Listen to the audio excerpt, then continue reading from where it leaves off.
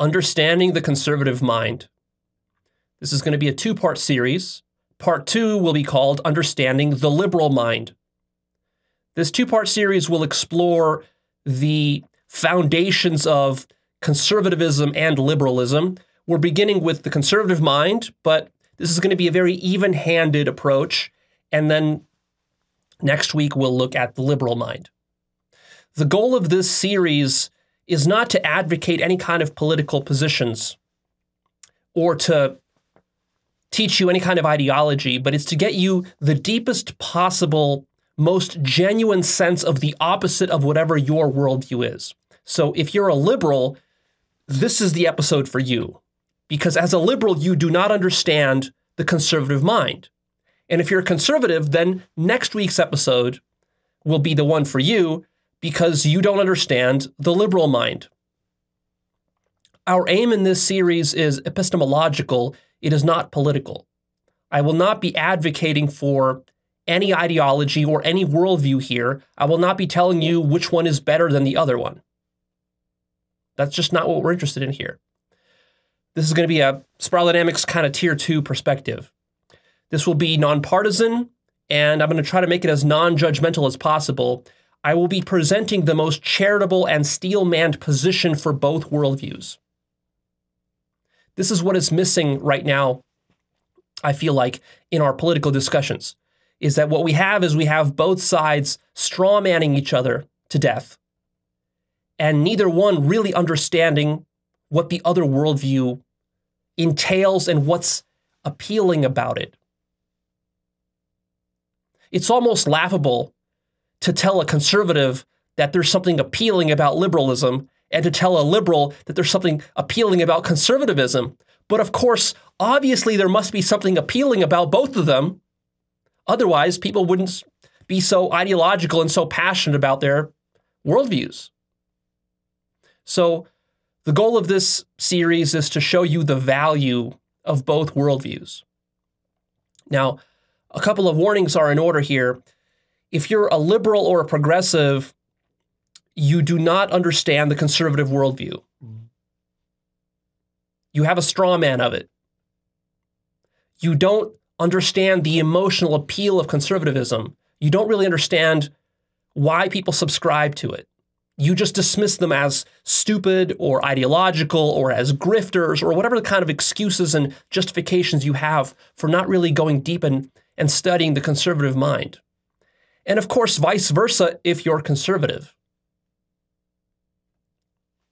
Now, it's arbitrary which we're going to talk about first. I just chose to talk about conservatism first because most of my audience is pretty liberal. So I feel like this is a good way to start off this series, but I could have started the other way around. So if you only watch one of these episodes, you're going to get a skewed perspective of what I think about politics. Because you're going to say, oh, Leo, you're being so biased. I'm not being biased. It's just that I have to cover them in a linear order, and we have to start with one of them, right? So you got to watch both of them to see the balance that will take place here. I'm going to really try my best to be balanced and to not inject any of my own personal biases into these descriptions the way that I've done in the past when I talk about politics.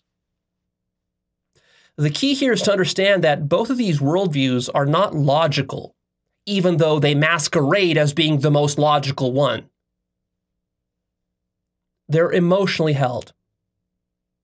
At the core, they function emotionally. And so we have to look at what's the emotional appeal of these worldviews. What makes them juicy? Because they are juicy. People get lost in them. People turn these worldviews into a kind of religion. So let's get started on that. Now, a couple of notes here. I'm going to be saying conservative a lot, and I'm going to be saying liberal a lot. What do I mean by these terms? I'm using them in a very broad sense. By conservative, I simply mean anyone who's right of center.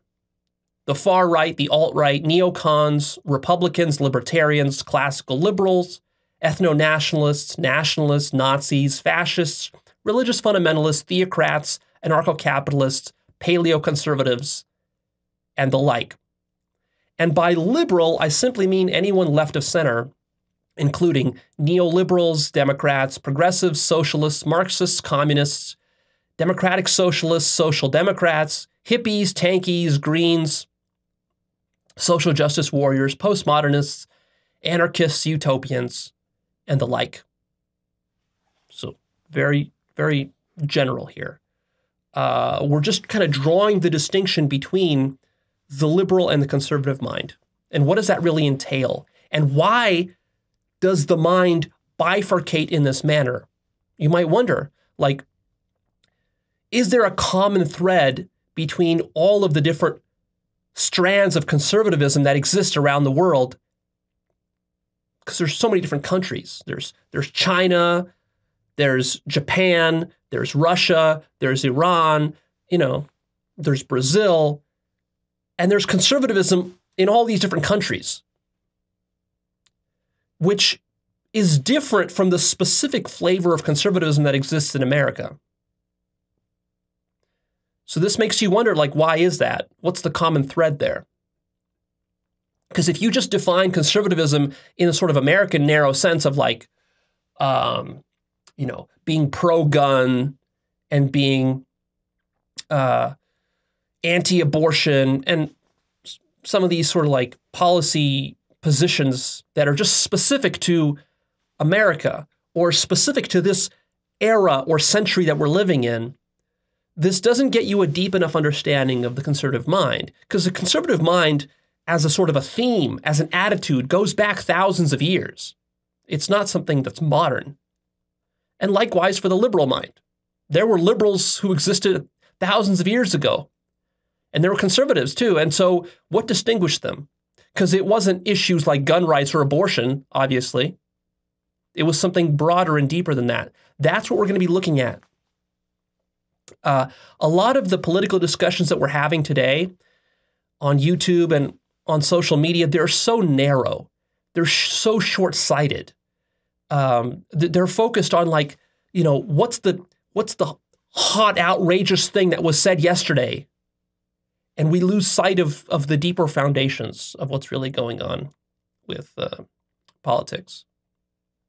Also, we should note that political ideologies and parties are fluid, relative, and they evolve over time, which is why narrow characterizations of liberal or conservative are problematic, because they're going to change throughout your lifetime. Political realignments happen every 50 years or so, and we're sort of going through a political realignment right now, especially in America with conservatism. That's what's been happening over the last 5 or 10 years. So make a distinction between narrow and broad formulations of right and left. Here, we're interested in the broadest possible formulation, not any specific policy proposal, not any specific party or flavor of the year or of the decade. We're interested in transcending country, era, and party. And today's conservatism is really giving people a distorted idea of what conservatism is. American conservatism, this MAGA movement that has been happening over the last 6 or 7 years or so, a lot of it is hardly even conservative. That's what's so twisted about it. It's just disconnected from many traditional conservative tenets. For example, the defense of traditional institutions. A lot of the MAGA movement is actually anti that. It's anti-establishment. It's anti many institutions. And on the other hand, it's pro other institutions. So it's a very kind of a mixed schizophrenic bag of stuff. And it's really not an intelligent formulation of conservatism. And this is a problem because you listen to this and either you subscribe to it or you're looking at it from the sidelines and wondering, like, how can these people have lost their minds? It's so unintelligent. And then you start to think that all conservatism is equally unintelligent. And that's just not true. I think that's been lost in the last 10 years or so of what's been happening with American conservative politics, is that it's just like the conservatism that has been so popular in the last decade has been so grossly unintelligent that it makes genuine conservatives feel and look bad. I don't envy these genuine conservatives. I mean, I'm not one, but if I was one, I would be ashamed and embarrassed for what has happened to conservatism over the last 10 years. So just keep that in mind. Be careful here. How did I reach this point in my thinking about politics? Well, basically, as a liberal and progressive myself, that's kind of like what I naturally skew towards. That's the kind of family that I grew up in. We were mostly pretty progressive and pretty liberal. One day I just sat down and I simply asked myself, why do people subscribe to conservatism? I wanted to genuinely understand conservatives. How does anyone find this appealing? I mean, because obviously people find it appealing, but like, why? That's the question we're really interested in here. And we're going to be asking the same question in the next episode about liberals as well. Why does anyone find liberalism appealing? For many conservatives, this doesn't make sense. Well, it all starts with wanting to genuinely understand the answer to this question. So let me ask you, do you actually want to know? Do you? This is where we get the real answers. This is where we get genuine understanding from. Because most people in the political sphere, most political commentators, they don't genuinely want to understand why anyone finds liberalism or conservatism appealing. They're just spouting ideology at you, and they're just engaging in basically a partisan food fight. But this doesn't lead to genuine understanding. So my question to you is, do you genuinely want to know? And if you do, then you have to set aside easy answers, such as that, oh, well, they're just stupid. People find it appealing because they're just stupid. No, that's not a serious inquiry. That's not a serious answer. Half of the world's population does not subscribe to this worldview simply because they're stupid. Or because they're grifters, or because someone's paying them money, or because they just have been brainwashed into it. There's something much deeper going on, but you have to want to understand it. And the reason people don't want to understand it is because if you actually open your mind to what I'll be teaching you here, to this genuine inquiry, what you'll discover is that your ideas about liberals and conservatives are very wrong. What you have is you have brainwashing, groupthink, and you have ideology. Even if you're a progressive and you're very advanced in your consciousness and in your thinking, you still have a lot of political ideology that's running you, running your mind, preventing you from really understanding half of the world's population when it comes to politics. But there's no way to go beyond this unless you genuinely want to understand.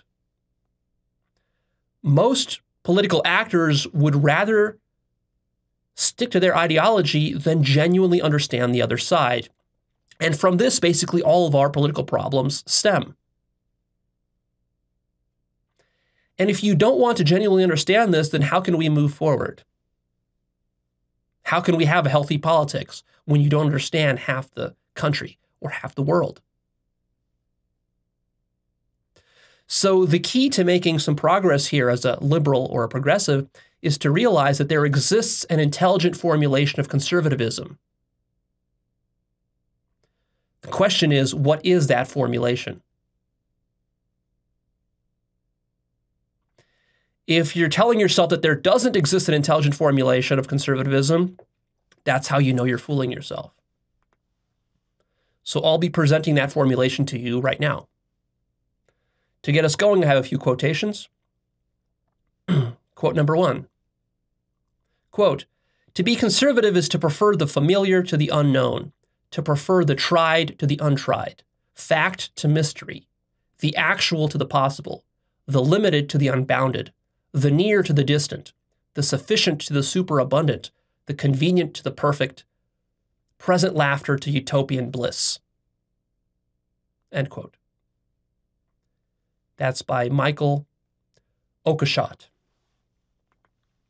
And the second quote is, quote, "People embrace political conservatism, at least in part, because it serves to reduce fear, anxiety, and uncertainty, to avoid change, disruption, and ambiguity, and to explain order and justify inequality among groups and individuals."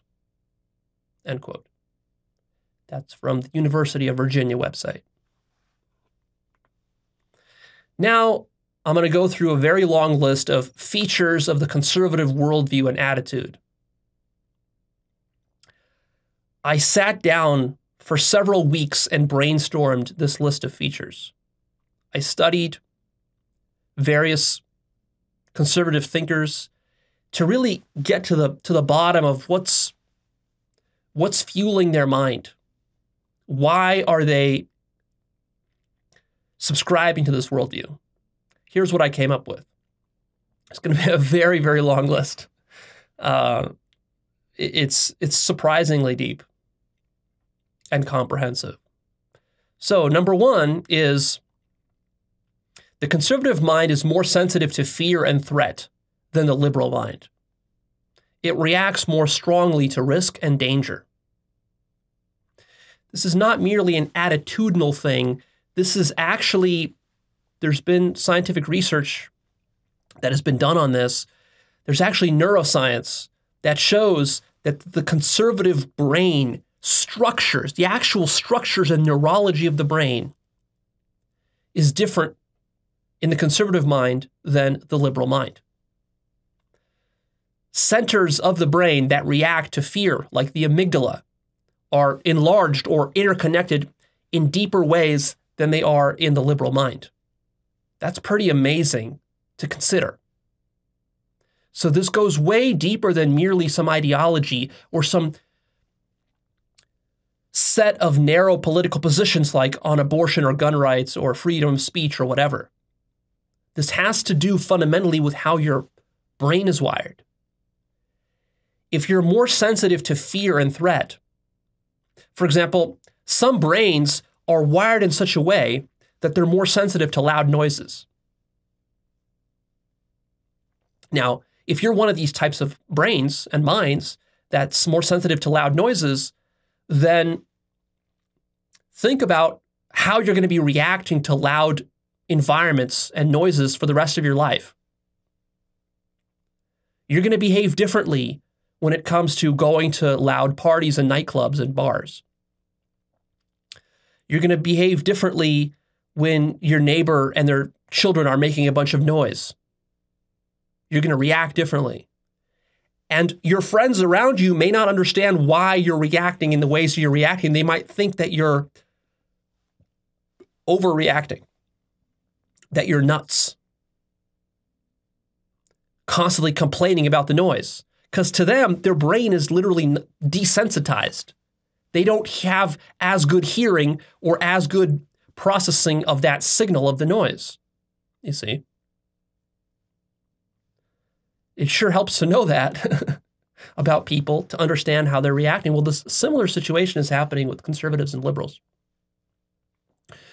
The conservative mind also grew up, generally speaking. Now, again, these are going to be generalizations, right? We're generalizing. So all these points that I'm going to be going down, there's going to be like 100 different points on this list. Not every single one of them is going to apply to every conservative. There's going to be exceptions, of course. But generally speaking, the conservative mind grew up in a harsher, stricter environment than the liberal mind. More rural, less developed areas of the world or the country, generally poorer, less resources available. Or The mind grew up in one of these harsh survival environments, but it benefited from the status quo, right? So imagine, for example, growing up in Nigeria. Very difficult survival situation for most people in Nigeria or in Iran or even in Russia.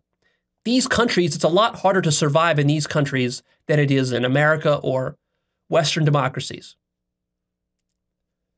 So there's a lot more survival pressures put upon the mind in those environments. It's a harsher, more brutal area to survive in.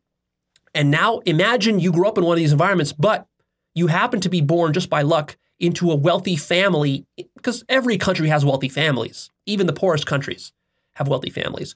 You just got lucky and you rolled the dice and you were born into a wealthy family in Nigeria. That wealthy family is benefiting from the status quo, because if we equalized all the wealth in Nigeria, that wealthy family would lose its benefits. And in the harsh survival conditions that it's growing, up in, it needs those benefits. Those benefits are not just always luxury. A lot of times it's a matter of life and death. It's a matter of sending your children to school or not, sending them to university or not, giving them opportunities to leave the country in the future or not. And these tend to be limited opportunities. Not everybody in the country can benefit from this, if it's an underdeveloped country especially. But you know what? Even in America, there's still limited resources. There's still limited opportunities. Not every child in America is going to go to the best schools. There's not enough good schools, not enough good teachers. Not all of them are going to get to the best universities. Not all of them are going to get, all the video games they want and all the best, healthiest food and the best clothing and so forth. So we're dealing with limited resources here, fundamentally. Any country. It's just, there's relative degrees of it. But even in the wealthiest countries, this is a problem. So if you're benefiting from the status quo, there's a survival interest. Your mind is going to be biased, of course, towards justifying the status quo, liking the status quo. How much you like the status quo very much just depends very simply on how much it benefits you. If it doesn't benefit you, then you're going to be against it. You're going to want change. And if it does benefit you, then you're probably going to be for it and you're going to justify it. That's how the mind works. That's self-bias. Go see my episode called Self-Bias. That explains that. So this is generally what's happening with the conservative mind. Now, of course, this doesn't mean that the liberal mind doesn't also do these things, right? So again, be careful. In this episode, I'm only focusing on the conservative attitude and worldview. There's a lot of the same dynamics that also apply to the liberal mind, and we'll cover those in the next episode. So I promise you this is going to be very balanced as I can make it. The conservative worldview also correlates with conscientiousness and closedness. These are two of the big five personality traits. So the traits are conscientiousness, openness versus closeness, neuroticism, and there's a few other ones. I'll have an episode about the big five personality traits in the future. Jordan Peterson talks about it a lot. It's a popular model within psychology that explains lots of differences in human behavior. So the only traits, introversion, extroversion is also one of those traits. So like, for example, introversion, extroversion does not correlate with liberal or conservative. There's not a good correlation there. But when it comes to conscientiousness and closeness or openness, which is just the opposite of closeness, there is a strong correlation there. So liberals are more open-minded, conservatives are more closed-minded. This is not a bias of mine. There's actually been scientific studies on this you can go find. Right? This is not just an opinion that I have as a liberal. This is a core feature of what explains the conservative attitude is closeness. And be careful, closeness is not, even though, I talk about radical open-mindedness a lot, and I talk about it as a very positive trait. And generally it is, especially when it comes to the spiritual work that I talk about and the philosophy that I do. But closeness by itself is not just a pure negative.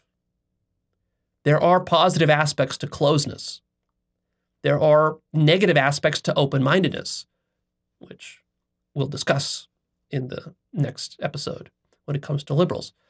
And then conscientiousness is basically a measure of, well, let me explain what is the measure of openness versus closeness. This is a measure of how open your mind is to new ideas, basically. And the measure of conscientiousness is basically how dutiful is your mind and your personality type. Are you a sort of a rebel and you like breaking rules and norms and being an iconoclast and contrarian? Or do you like to fit in and to follow the rules and the norms because you genuinely value them? So conscientiousness is that aspect of the mind that likes to follow the rules. And then the liberals are more like the rule breakers. They're more transgressive.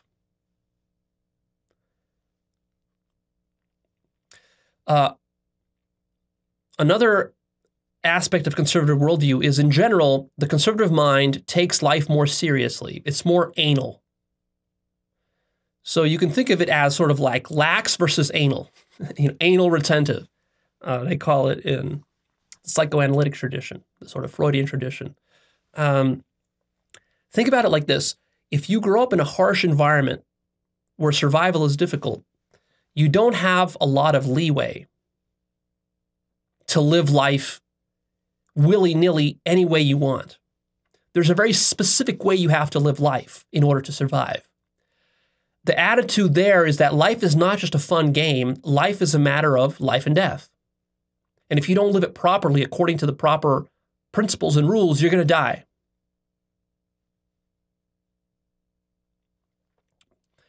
Again, if you look at third world countries, this becomes more stark. It's a little bit less obvious in places like America, but it's still a factor in America. You could still live a miserable life and die very easily in America if you don't live life according to certain principles and rules. And if you just treat life as a silly game. So the conservative mind tends to be stricter with itself. It has to work in a strict way in order to survive. That's its survival strategy. The conservative mind is grounded and pragmatic versus idealistic. It has a strong need for order, consistency, and stability in life. Imagine that you lack the order and consistency and stability in your life such that you just feel uncomfortable. You feel anxious and scared. You don't know what to do. That's how life is for many conservatives. If they're missing that order and consistency that rules and institutions provide to them. These rules can come from family, they can come from government, they can come from a boss, they can come from various kinds of leaders, maybe in the army or in your sports team. They can come from teachers and mentors. They can come from religious leaders and authorities, the Pope or the priest, the rabbi, the imam, the spiritual guru, and so forth. So just think about it. As a progressive or as a liberal, think about the difference of living life just like a sort of a free spirit where you don't listen to anybody. You just do whatever you want, right? You just kind of like live. There's no rules. You don't have to go to work. You don't have to pay your bills. Just kind of like willy-nilly go, do whatever you want. You wake up in the morning. There's no routine. There's no schedule. Just go and do whatever you want. For you as a liberal and progressive, this might sound like the ideal life. You might be like, Leo, tell me how to create this life. This sounds like heaven. For you, that sounds like heaven, but for many conservatives, understand that this is actually hell. And you yourself might not properly understand your own mind. You might think that this is heaven, but that's just because you've never actually lived this way for a long time. It's nice to have that kind of infinite freedom for a week or for a month, like you remember going to school and you'd get the summer vacation. And it would be so amazing after all the rigors of school, especially if you studied hard in school, you would get the summer off. You'd get like 2 or 3 months off in summer. And it would be so amazing. There was like no rules, no homework, do whatever you want, wake up whenever you want, go to sleep whenever you want. If assuming your parents were very permissive, the way that mine were. Like literally my parents were so permissive, I could do anything I wanted.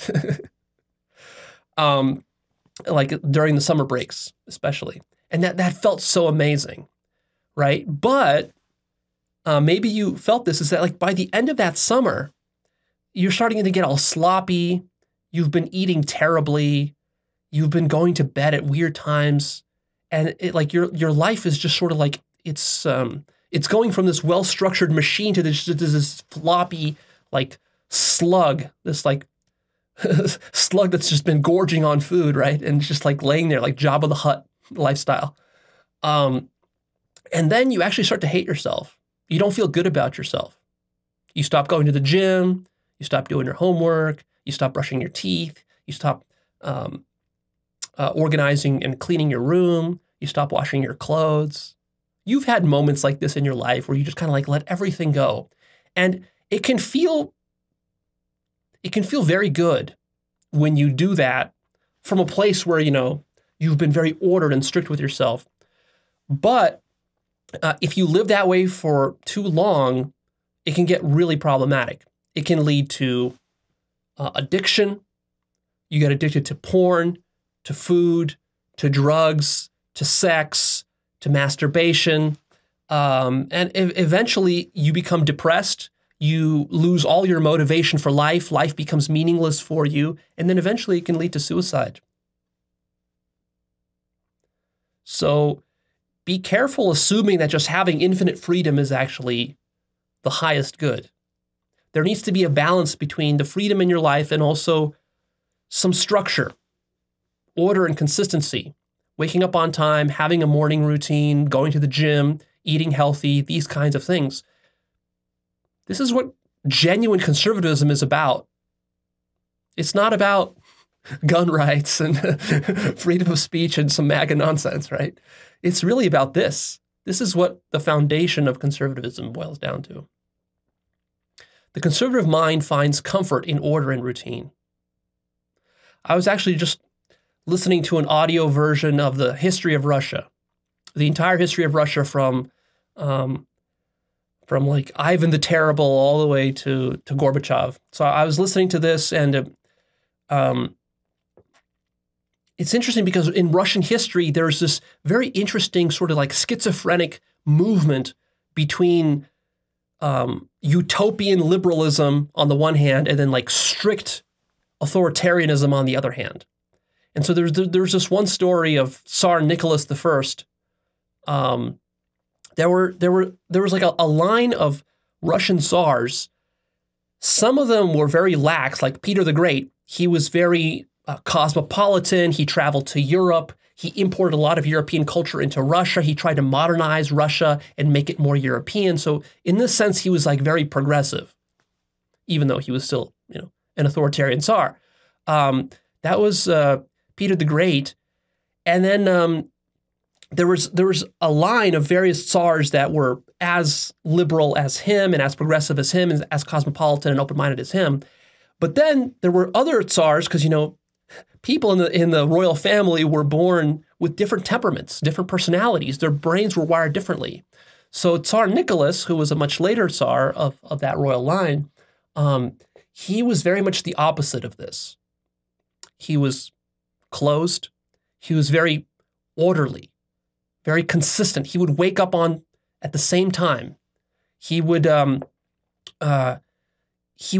all the servants arrange everything around him to perfectly match the order that he wanted everything to be in. The room, the military dress. When he would go to inspect the Russian military, every soldier had to wear the uniform that he designed. He would design the military. So he was so anal that he would sit and he would spend hours and months designing military uniforms for every soldier.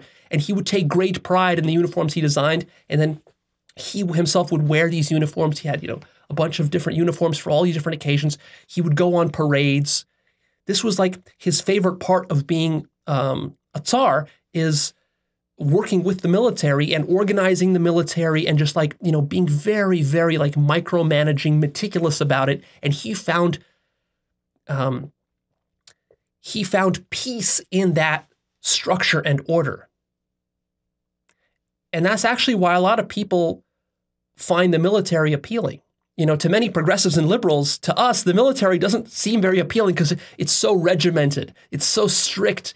Like, there's no room for improvisation and creativity and artistry and poetry in the military, right? Like, you got to do everything by the numbers. And somebody's giving you all the orders. But what you have to understand as a progressive is that for many people, for probably half the world population, they actually enjoy that regimentation. Because honestly, you can find peace in that. You can find stability in that.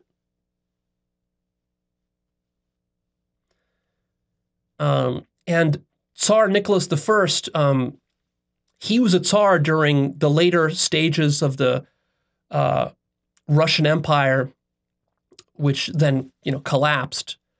It was basically collapsing under his watch.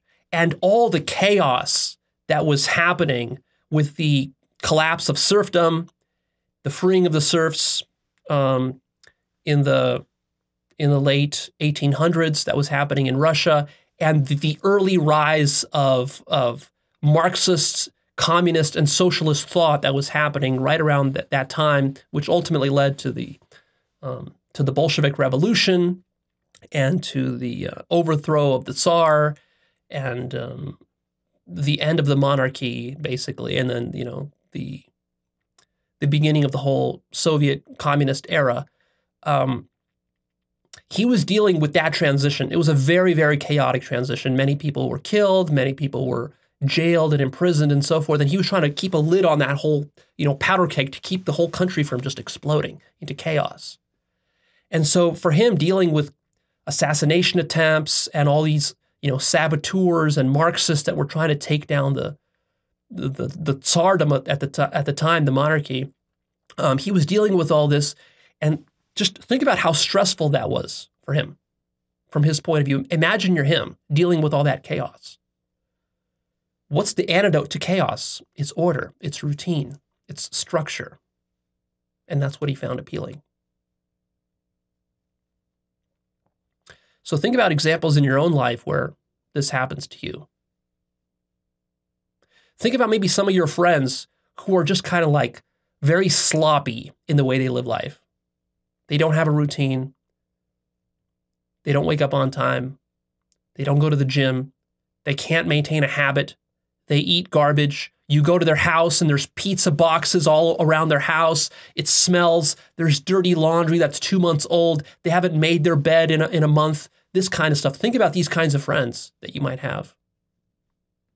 Think about when you enter a room like that that's just disorganized, there's pizza boxes everywhere. Think about how that makes you feel about the person and yourself.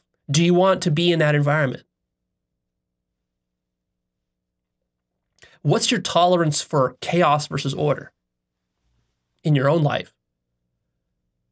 For example, how long can you go without cleaning your house? Can you go 6 months? Can you go a year? How does that make you feel? On the other hand, how does it make you feel when you organize everything? Your closet is organized, your office space is organized. It's not an accident that Jordan Peterson tells you to clean your room. That's literally how a conservative mind thinks. Everything is about order and structure. And that can be powerful. For some people, just starting to clean their room, that can be a baby step that leads you to then putting the structures in place in your life. You clean your room, you start there. Then you go from that to start going to the gym, lifting some weights. Then you go from that to cleaning your car. Then you go from that to getting your business finances in order, doing your taxes and all that kind of stuff.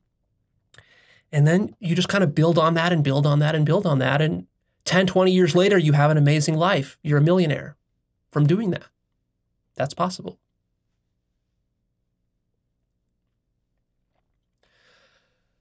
Other features of the conservative mind. The conservative mind is more safety-oriented rather than adventurous. The liberal mind wants to go out there on an adventure. The conservative mind doesn't want that. It wants safety and security. It values that more than interesting experiences and fun adventures. Because adventures can be dangerous and risky. You know, has a friend of yours ever told you that to do something like just kind of like on a lark, on a whim, like, hey, let's go to Colombia? I had a friend of mine, a pickup buddy of mine, who's like, hey, Leo, let's just go to Colombia and like spend a month there banging women. And I'm just like, Colombia, like, that's kind of dangerous. But he actually did that. He lived in Colombia for several months, just having sex with women in Colombia. You know, that's adventure, and it's dangerous. Colombia can be dangerous. There's reports nowadays of Westerners being, you know, kidnapped in Colombia, held for ransom. Who knows what will happen there? But hey, I'm sure it was fun too, right? I missed out on that adventure. If I went to Colombia for 6 months and just had sex with a bunch of women, that would probably be like one of the most memorable experiences in my entire life. That would be one of the most adventurous things I've ever done. I didn't do that. I was conservative in that moment. I was safety oriented. I'm like, I don't know. It sounds kind of sketchy, number one. Number two, you know, I got like Actualized.org to work on. If I go to Colombia, that's going to distract from my business. That's going to distract from my personal development work, other work that I'm doing, you know, my meditation and so forth, whatever. The conservative mind has a lower tolerance for exploration. How much do you value exploration? Or are you the type of person that just eats the same food and goes to the same places, talks to the same people, and you don't like change? For example, are you able to eat the same food for a month straight every day and not get bored of it? Or do you need more variety? See, this is a feature of your personality. This is wired into how your personality works. This is not something you choose about yourself. This is just how you're wired. The conservative mind values confidence, certainty, convention, and sureness in one's beliefs. The conservative mind does not like having its beliefs undermined or questioned. It doesn't want uncertainty, it wants confidence, which connects with that kind of closedness. The mind is closed. When it's closed, it's confident in its sense of reality. It's certain about what it knows. Now, of course, there's huge downsides to that, but there's also upsides to that. If you're always doubting yourself, it's hard to make any progress in your life. If you're constantly doubting yourself, it's hard to run a business successfully. It's hard to begin a project and to stick with that project because you're going to begin a project and you're going to doubt yourself and then you're going to quit. And a lot of progressives and liberals have this problem. People who are overly adventurous, overly thrill-seeking, need lots of variety. They love artistry and so forth. You know, for many artists, and I struggle with myself as an artist, is that it's hard to just begin an art project and then to finish it, to see it through to completion. And so what you have in your life is just a string of art projects that you began and never completed anything. And then you have nothing to show for it. And also you're broke because you can't deliver and sell a project to somebody or a piece of art to somebody that isn't finished, isn't polished. But the problem with some of these art projects is that they can take a long time. It can take you a year to finish an art project, whether it's writing a book or making a video game or making a piece of music or whatever. It can take you a year or more to do that, making a film, for example. But then you get bored with it halfway through. You don't like the grind of it. You don't like the discipline it takes to actually make a film. Making a film, on the one hand, is a very artistic endeavor. But on the other hand, making a film is a very technical endeavor. You have to wake up on time. You have to work really hard. You know, people in the film industry work long hours on these film shoots under grueling conditions in order to make films. Same thing with making video games. So there is value in being able to discipline yourself and to be strict with yourself and to be consistent and to follow through on something that you planned for yourself. And if you're not able to do that, you're just not going to be successful in life. Which explains why a lot of the most successful people are conservatives, not progressives. Because progressives tend to be so idealistic, chasing adventure and artistry and just open-mindedness and philosophy and this kind of stuff, that they don't have what it takes to just do the work necessary to produce a finished product that can be sold for money, that will actually benefit somebody. You know, all of your poetry and your philosophy and your fancy, art projects and all this, what does it amount to? Does it actually help somebody in the world? So in this sense, the conservative is more pragmatic. And there's value in that.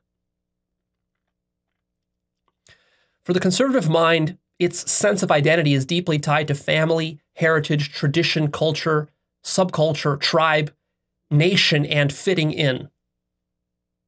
So imagine actually experiencing joy from fitting in to these larger systems and structures that are already pre-made for you when you're born into society. Some of us love to challenge all these norms and systems, but imagine that you get a kick out of fitting in rather than being a contrarian. And your whole sense of identity is actually tied up with that.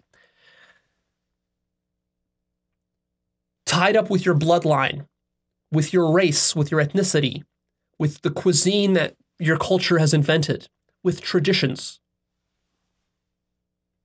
And then you try to honor all of those and to execute them as well as you can, rather than inventing your own. Right? See, for the progressive, we want to invent our own traditions and experiment with all sorts of different ways of living and odd subcultures, invent our own cultures and this kind of stuff. For the conservative, it's the opposite. They get the joy in fitting in with all that stuff. The conservative mind has its roots in the past and seeks permanence. The conservative mind has higher levels of dogmatism, conformity, and less openness to new experience and uncertainty. The conservative mind is traditional values-oriented. The conservative mind experiences anxiety and intimidation from situations of uncertainty and ambiguity. That's a very deep point I'll elaborate upon a little bit later in this episode. The conservative mind has a smaller sphere of compassion. It's less empathetic. Again, this is not me demonizing the conservative mind. It might sound like this is a negative thing. Don't look at it that way. This is actually a rather objective metric. You can measure the extent of one's empathy by measuring the circle of compassion. I call it the sphere of compassion, the circle of compassion that one has. Who do you apply your empathy and compassion to? For example, do you apply it to animals? Do you apply it to only cats and dogs, or do you apply it to insects too? Do you apply it to, what races of people do you apply it to? White people? Black people? Asian people too? Do you apply it to people who are in the opposite of your political party? So do you apply empathy to conservatives if you're a liberal and to liberals if you're a conservative? Do you apply it to criminals? Do you apply it to Nazis? So how large is your circle of compassion? So for the conservative relative to the liberal, it's smaller, it's tighter, it's more constrained. There's a stronger dynamic of in-group versus out-group. My tribe versus the others out there who are potentially dangerous and must be defended against. And look, sometimes other tribes out there will kill you. Sometimes they are dangerous. And sometimes you do have to protect your tribe against, the Nazi tribe next door. So it's not just all paranoia. Don't classify the conservative worldview as just paranoid. It can be paranoid in its extremes, but you have to understand that there's healthy and unhealthy formulations of both the conservative and the liberal or progressive worldview. right? So being very sensitive to threat, this is a problem when you're in a safe environment. It's dysfunctional. But if you're in a dangerous environment, if you're in a war zone, if you're dealing with a dangerous, deadly virus, if you're dealing with Nazis, compassion and empathy can get you killed. Understand that? Because you're going to have compassion for the Nazi, but the Nazi won't have compassion for you. He'll send you and your family into the gas chambers. So you have to be careful about that. Because the conservative mind grows up in a tougher, harsher survival environment, life is just more difficult, and therefore there's less room for compassion. If you are a cheetah on the African savanna, you need to hunt gazelles and rabbits or whatever to stay alive. There's no other option. There's no option to have empathy for the gazelle. You have to go hunt it and kill it and rip its guts out and eat it. That's how you survive. Now, as a liberal, you might look at that and you might say, oh my God, that's so awful. What an awful way to live. What about that poor little gazelle, that poor baby gazelle limping along, and then some cheetah comes and eats it. Isn't that cheetah being an asshole? Yeah, that's survival. See, it doesn't have the luxury of what you have. What you have as a progressive and as a liberal is you have your survival taken care of. That's the only reason that you're able to have the compassion you do, is because your life is not in danger. Appreciate that. The way the conservative mind thinks is like this. I grew up in a very harsh environment. It was very difficult for me. A lot of people could have killed me, abused me, exploited me, and so forth. I had to fend for myself. So now, now that I've succeeded in that, why should I have a bunch of empathy for others who are looking for handouts? They have to go through the same difficult survival journey that I went through. They have to discipline themselves, create structure in their life, work really hard, and overcome all those challenges. That's how you master life. That's how you succeed in life, not by asking others to feel pity for you and to give you handouts and to give you money and go begging for quarters, and for sympathy from others. So why should I have empathy for people who are lazy and don't want to discipline themselves, don't want to work hard? Why should I have empathy for them? Why should I give them things when nobody gave me anything when I was growing up? Nobody helped me. I had to help myself. I had to pull myself up by my bootstraps. So that's just how life works. And if you start giving people handouts and stuff, they're going to become soft, and you're not actually going to build the character you need to succeed in life. You see, it's not just that I went through a very difficult life and dealt with all this bullshit and didn't get any empathy or handouts. It's that not only did that happen, that actually made me who I am. That built my character. That tempered me like steel. That made me strong. And if we just give everybody everything, if the government just has this amazing welfare system where kids don't even have to worry about getting good grades in school because they know that when they graduate, there's going to be free college. And they don't even have to worry about getting into college because it's just like everyone can get into anywhere. There's no rigorous standards. If you want, you can go to any college you want. It's going to be all free for you. You don't have to think very hard about what your major is going to be. You don't have to be very careful about your money and so forth. Then you're going to grow up very sloppy, and you're not going to have the skills it takes to be good at anything. That's the argument. That's the argument. I'm not saying that this is true. I'm saying this is a worldview. There's alternative worldviews, alternative perspectives, which we'll cover in the next episode. But you have to admit that there is some truth to this worldview. Think about situations in your life where going through difficult ordeals, survival situations, has toughened you and has grown your character. And you wouldn't trade that for anything in retrospect. You know, at the time, maybe it was difficult and nobody gave you any handouts or empathy, but you somehow, you made it through that. You worked through it. You pulled yourself by your bootstraps. Remember how good that feels, and also how that grew you and how that made you who you are. And now you're able to do things you wouldn't have otherwise been able to do. Think about how it works in the military. You know, in the military, there's not much room for empathy. If your gun jams in the military, nobody's going to help you out. The enemy is going to shoot you in the head. So you're responsible for fixing your own gun jam in the military. In the military, nobody's going to come and give you food or assistance when you're, behind enemy lines. You got to figure all that out for yourself. You got to be self-reliant. You got to be very disciplined and strict with yourself. In the military, you can't just wake up anytime you want.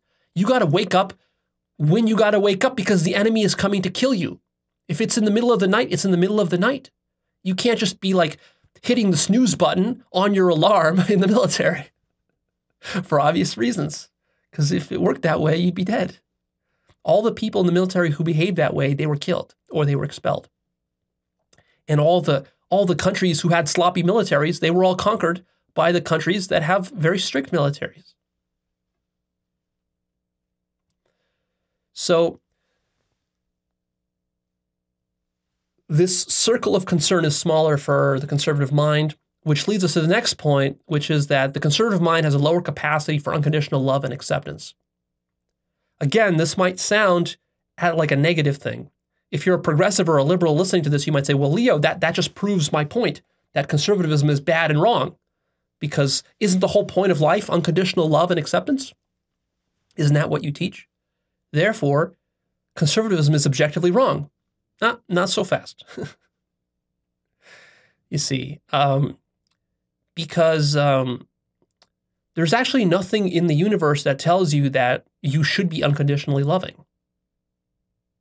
Sometimes I speak of it that way when I do spiritual topics, but actually there's no reason to be unconditionally loving versus conditionally loving. And in fact, survival demands that your love is limited and conditional, not unconditional. So you have to really distinguish here between the spiritual stuff that I talk about and then the survival stuff in politics. When we're talking about politics, we're talking about survival. We're not talking about God realization and awakening and infinite love and all. No, politics is about survival. How are you going to survive?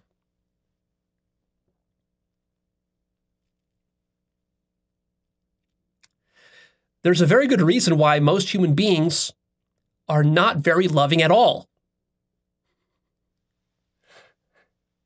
It's because survival is much, much more difficult when you're unconditionally loving. In fact, maybe it's impossible. Consider the possibility that if you were unconditionally loving, you'd be dead. So, which are you going to choose? The conservative mind chooses survival over unconditional love. The liberal mind might choose unconditional love over survival. But again, of course, most liberals don't do that. I'm talking about like the most extreme radical form of liberal open-mindedness. Most humans are so closed-minded and so unaccepting and so judgmental and so conditionally loving that they cannot even understand that something like Nazism is a form of love. They can't understand that. The conservative mind can't understand that, even though Nazis are conservative.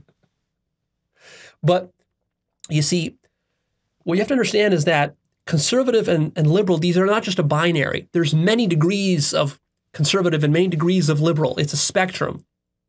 And what even the most liberal and progressive people today subscribe to is still such low levels of acceptance and open-mindedness and consciousness and conditional love that the things that I talk about, the very advanced spiritual stuff that I talk about, is so far out there that it's like, it's transhuman. It's not even practical for a human to believe these things or to think about these things because they're so antithetical to human survival, even for the most progressive of humans. Never mind the conservative ones. See? So I want you to understand, no matter how you identify, whether conservative or very progressive, even as a very progressive person, you still draw lines. There are still areas in your life where you're behaving in a conservative manner. For example, I could tell you that Nazism is love, right? And you as a progressive would say, no, Leo, that's wrong. In that instance, you're being conservative. Relative to me, you're being conservative. See? Relative to what's possible. So just understand that. Okay, moving on. The conservative mind is more moralistic. It has a stronger sense of absolute good and evil. It tends to be very judgmental and have an objective morality. There's clear rights and wrongs, things you should and shouldn't do. Also, because it's more moralistic, it's more self-righteous. Look, if I'm going to adhere to a strict moral code, which most conservatives like to do, and I'm going to actually not be a hypocrite, but do all of the work necessary to adhere to the code. I'm not going to cheat. I'm not going to steal. I'm not going to kill. I'm not going to lie. I'm not going to do all the 10 Commandments stuff that you're not supposed to do. And I'm going to work really hard to be in integrity with that. If I see somebody who's violating my moral code, I'm going to get very self-righteous about it. I'm going to get very judgmental of them, very critical of them. And I'm going to hold myself as above them because that's the whole sort of motivation that I had to stick to the moral code in the first place, is because I want to be good. And for the conservative, being good means sticking to an objective moral code. For the progressive, this doesn't make a lot of sense in certain ways. But again, life can be a lot easier when you just have a simple moral code to follow. See, you might say, well, Leo, isn't morality all a gray area? Isn't it all kind of subjective? What is good? What is evil? Sure, we've talked about that in the past. But think about how much more difficult it is to live life in this morally ambiguous, uncertain way. Remember, the conservative mind wants order and structure and clarity and certainty. There's a certain comfort that you get from knowing that murder is evil and wrong, and therefore you should never do it. Theft is evil and wrong, and you should never do it. Abortion is evil and wrong, you should never do it. And so on, and that if you do any of those things, you're going to hell. It's very easy in that case to just follow the rules, right? Think about how hard it is to be a moral relativist or a nihilist, where you're living in this morally ambiguous world where everything is kind of gray. There's no black and white. Everything is gray, and you don't know whether you should do this or do that. You know, you're at work. Should you steal some paper clips? Who's it going to hurt? Right? But then you start to doubt yourself. You know, where do you draw the line? If I'm allowed to steal some paper clips at work, am I allowed to, you know, steal some software, steal some video games? Am I allowed to, you know, steal some porn? You know, where do you draw the line? And then it's difficult because then you have to draw the lines yourself. Whereas for the conservative, the lines are already pre-drawn for them. It's like the difference between drawing freehand and painting inside the lines or by the numbers. It's a lot easier to paint by the numbers. And you get a much nicer image in the end, unless you're extremely skilled, you know, you're extremely skilled at artistry and drawing and painting. Then you can just do a freehand drawing and it'll look nice. But for most people, they're not good at drawing. And the best drawing that they can come up with is painting by numbers. And that's easy. It simplifies your life. Conservatism simplifies life. Ta-da! That's why it's so appealing. I told you it's appealing. Now, if you're a true artist, you don't like painting by numbers. You look at that and you're like, painting by numbers, that defeats the whole purpose of life and art. The whole point of art is that I can come up with whatever I want. I don't have to paint within the lines. Well, there's trade-offs there. Trade-offs. The conservative mind has an absolutist metaphysics, epistemology, and morality. There is a fixed objective way that reality is, and humans can come to know that reality through a fixed certain epistemology. And also, they can live in alignment with that reality through a fixed moral system. Morality is not black and white. I mean, morality is not gray. Morality is black and white. And therefore, all you have to do is just live by those rules, and you'll be good. You'll be in alignment with God, with truth, with love, and everything else. The conservative mind believes in moral order and moral authority. Moral order means an intimate hierarchy of just authority figures. I'm sorry, not an intimate, an innate hierarchy of just authority figures. And moral authority means that moral authority exists and is itself just, moral, and beneficial. So ask yourself this: do you believe in moral order and moral authority?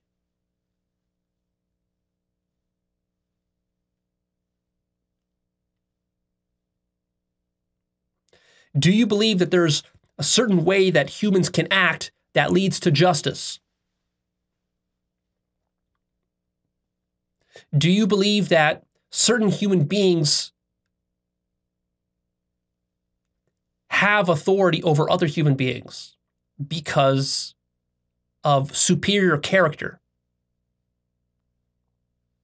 Because they live their life according to certain codes of morality and justice?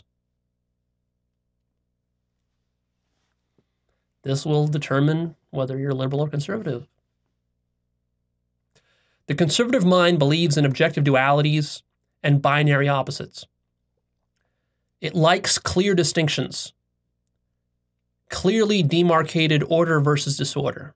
So I have a 3-part series called Understanding Duality, Part 1, Part 2, Part 3, where we talk about hundreds of different dualities, such as man versus machine, child versus adult, life versus death, mind versus matter, self versus world, humans versus animals, man versus God, and so on.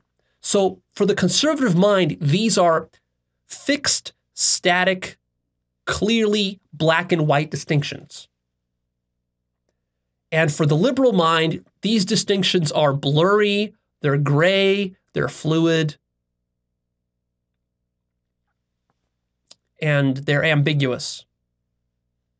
This is a huge fundamental distinction between the conservative and the liberal mind. The more you start to blur these distinctions, the more liberal your mind's going to get, the more open your mind is going to get, and the more static these distinctions become for you, the more you objectify and reify these distinctions. For example, the distinction between man and God. If you believe that this is a fixed, objective, static distinction, and that there's no way that a man could ever become God, you have a very closed conservative mind. Also, think about how this applies to, for example, gender. The whole trans debate. Conservatives don't like trans for a very simple reason, because it's blurring these boundaries. And it's not really about who you're having sex with and so forth. It goes fundamentally to the core of your worldview and your metaphysics. Is your metaphysics such that all these boundaries are just blurrable and changeable willy-nilly? Or is your worldview that these boundaries are fixed, rigid, and that to play with these boundaries is very dangerous? For the conservative mind, playing with these boundaries, even if they can be played with, is very dangerous, Playing with the boundary between man and woman is a very dangerous game that could cause a lot of harm. And the conservative is going to err on the side of caution when it comes to playing with those boundaries, whereas the liberal is going to say, "Oh, well, what can go wrong? I want to change my gender to whatever I want. I want to be a man or a woman, or I want to invent my own gender, or I want to be an alien, or I want to be an animal. I want to do whatever, right? Today I want to be this way, and then tomorrow I'm going to change my mind and be somebody else again."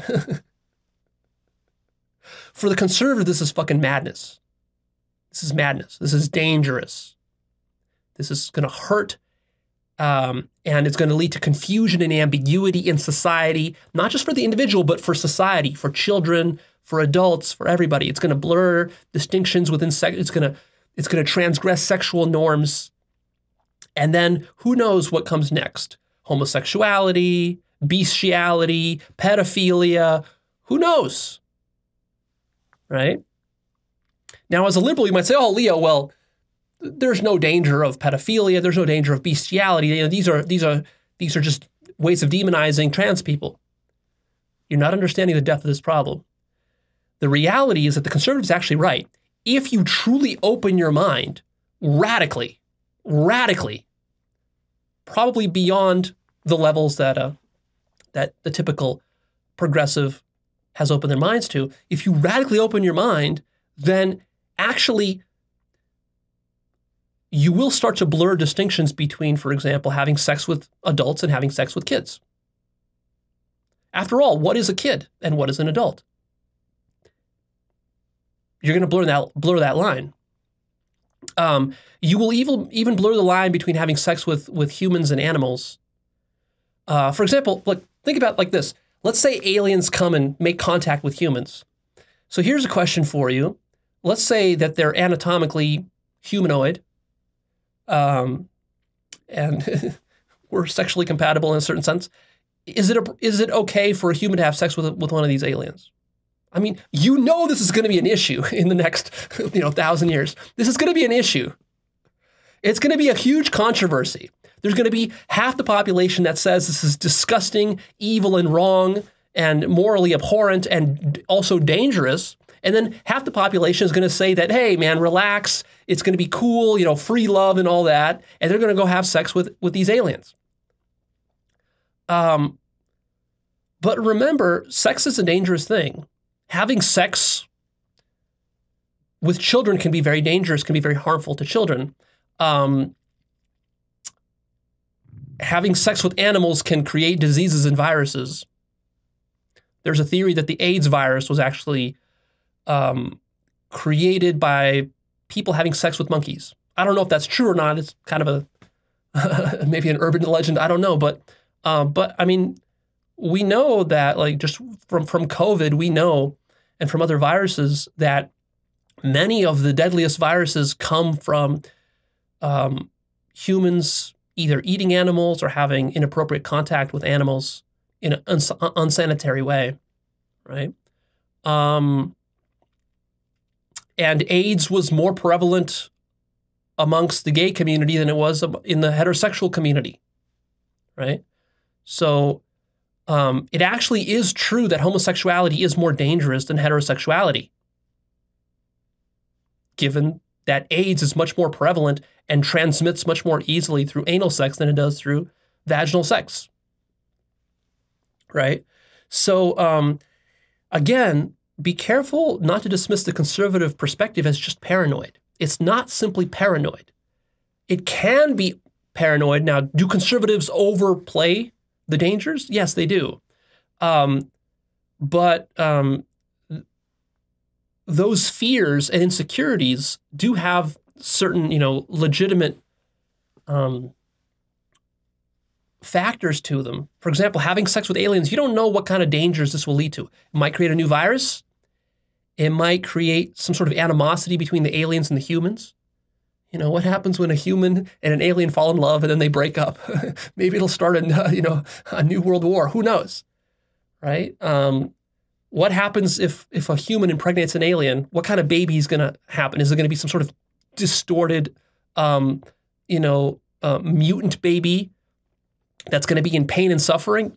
You don't know. These are all legitimate concerns that a conservative would have. And you yourself, if you're not a bit squeamish or, apprehensive about having sex with an alien, well, you're rather foolish because you don't know what's gonna come of that. Because anytime you're entering into unknown territory, it's potentially very dangerous. And that's fundamentally what the conservative mind is about. It's about stressing and emphasizing the dangers of the unknown. Whereas the liberal mind is about saying, to hell with it, throw caution to the wind. It'll probably be okay. Let's go have an adventure. Let's go exploring the unknown. It'll be cool. It'll be fun. Well, a lot of times it's fun, but sometimes it's dangerous. Sometimes it could cost you your life. Curiosity killed the cat, as they say. That's what the conservative would tell you. So for,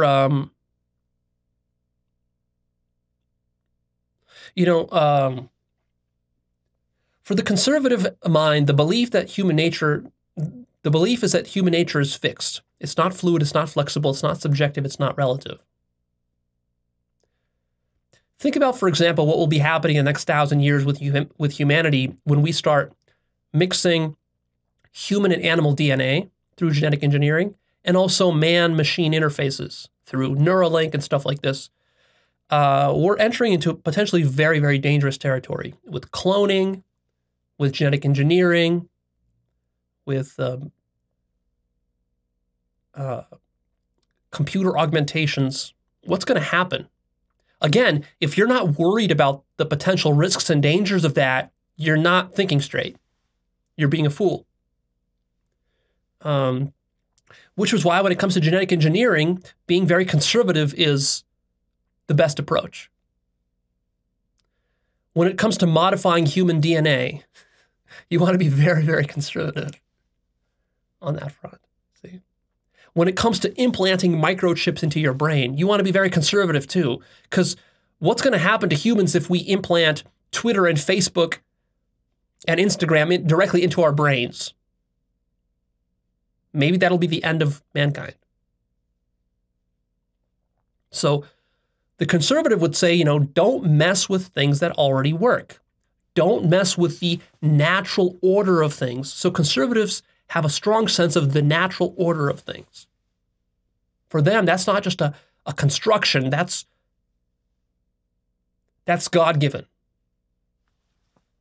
For the conservative mind, the idea of natural law and God-given rights is very strong. They don't see these things as just willy-nilly inventions of man.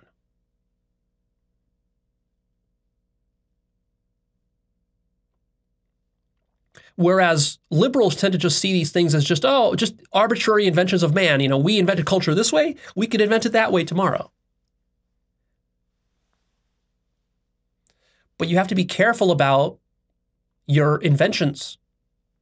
Even if something is an invention, that doesn't mean you can just uninvent it easily or just change it willy-nilly. Social constructions have a power and a life to them of their own. They become as though nature, as though God-given. For the conservative mind, the highest good is duty in the name of good by conforming to the ideals of the status quo.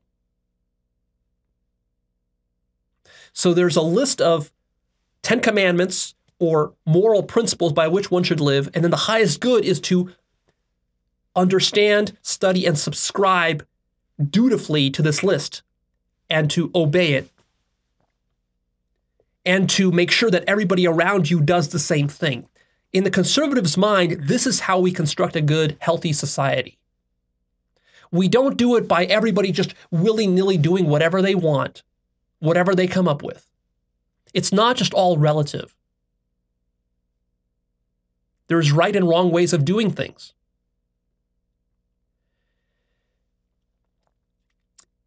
If you want to make a good pizza, there's a right way and a wrong way of making a good pizza.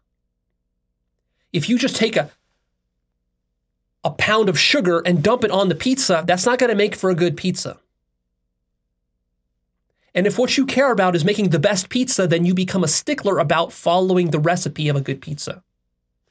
That's what the conservative will say. You know, the conservative will say, don't go reinventing the pizza. The pizza is already great. It doesn't need a bunch of innovations. Whereas the liberal will say, but you know, what about making some cool, exotic new pizza? Let's make some alien pizza. Let's make some pizza with ostrich meat and with, you know, exotic fruits we found in the Amazon jungle. Why don't we make that kind of pizza? The conservative would say, that's only going to make the pizza worse. Classic pepperoni cheese pizza, you know, New York style, that's the best pizza. You don't want an ostrich meat pizza. That's not going to taste good. Crocodile pizza, what kind of nonsense is this? But to the liberal mind, this is actually appealing. The liberal mind wants to go and explore different kinds of pizzas with exotic ingredients. Now, the risk is that you're going to make some sort of awful pizza. And in fact, that's usually what you're going to get when you start just innovating and throwing stuff into a pizza. You're going to make it worse, not better. But what the conservative is missing is that you might discover that ostrich pizza or crocodile pizza is even better than pepperoni pizza. But there's risk. There's risk in exploring that. So for the conservative, following these rules is how you be good, and defeating evildoers and those in your outgroup, those that are not in your tribe, that's also how you be good. Because those who are not part of your tribe, they don't subscribe to your moral list of how to be good. That means by definition, they're being bad, right? Like, because if other people were good, they would be following your list of principles and rules. But since and then they would be part of your tribe.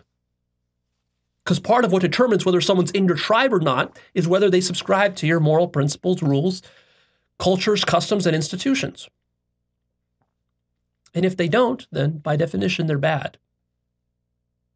That's the logic. The conservative mind is more faith-based, more ideological, more fundamentalist, more religious. Spirituality for the conservative mind is more orthodox religion than it is being a new age, free spirit, believing in whatever you want, practicing however you want. For the conservative mind, there's no problem mixing church and state. They should be mixed because, after all, if you have the one true religion and your religion has the best moral code, and everybody then should be following this moral code, it only naturally makes sense that the government should be a state sponsor of this moral code. It should be promoted in schools, at the workplace, in government holidays, in government law, in the courtroom and elsewhere. Because this is the way how you be good. And what we want as conservatives and as all people is we want to create a good society. See, both conservatives and liberals want to create a good society. It's just that they have different ways of going about it.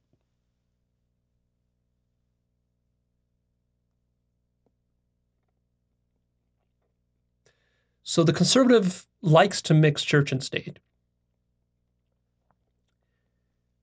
And from the conservative's point of view, if you don't mix church and state, that means that your state is going to be godless, and your state is not going to be forced to subscribe to the rules and moral code that makes anyone or anything good.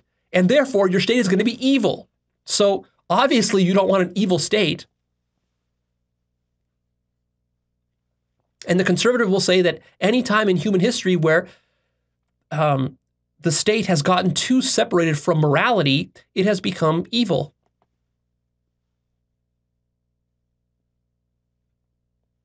And so that's just not just paranoia. These can be legitimate concerns. You know, look at Soviet communist Russia.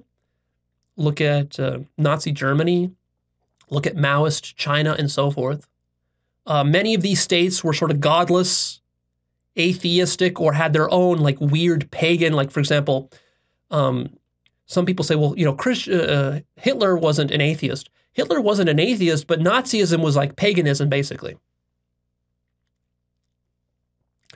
And what the conservative Christian would say is that the reason Nazism happened is because, you know, paganism is dangerous. That's what happens when you allow people to invent their own spiritual traditions and religions and just kind of like pick and choose whatever they want in the way that Hitler did. You know, Hitler picked some stuff from Hindu spirituality and from Viking spirituality and from sort of like Germanic pagan spirituality. He kind of like mixed and matched whatever he wanted and came up with his own like hodgepodge of thing, and it was a travesty. It had no moral center to it. That's what a conservative Christian would say. Now, of course, there's counter arguments to this. I'm not going to get into all these counter arguments because it would just take too long. We have to keep moving. So I'm not presenting a fully balanced picture here. If you're a conservative, I know you want to like debate and debunk each one of these points that I'm making. Just try to resist that urge and just kind of take it in. Take in the conservative worldview without immediately judging it and trying to debunk it. This is not serving you. If you want to debunk it, you can do that later, after you spend a long time deeply understanding it and feeling its appeal. Anyways, moving on, the conservative mind wants personal religious values, beliefs, and ideals to be directly codified into law. It seeks to increase religion in public life. But of course, not all religion, just their religion. The conservative mind tends to be less well-traveled, less worldly, and more isolated. Less educated, less open to science and objective rationality. Again, you might say, well, Leo, this proves then that the conservative worldview is deficient or worse than the liberal one. No, not strictly speaking. It's not worse, it's just different. You could even say less developed, but be careful not to confuse less developed with worse, or with bad, or with wrong, or with objectively false, right? Less developed is a nuanced notion. When I say something is less developed, I'm not demonizing it.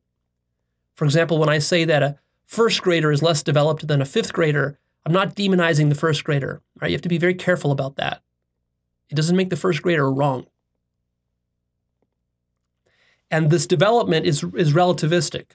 So just because something is less developed now, it'll develop over time.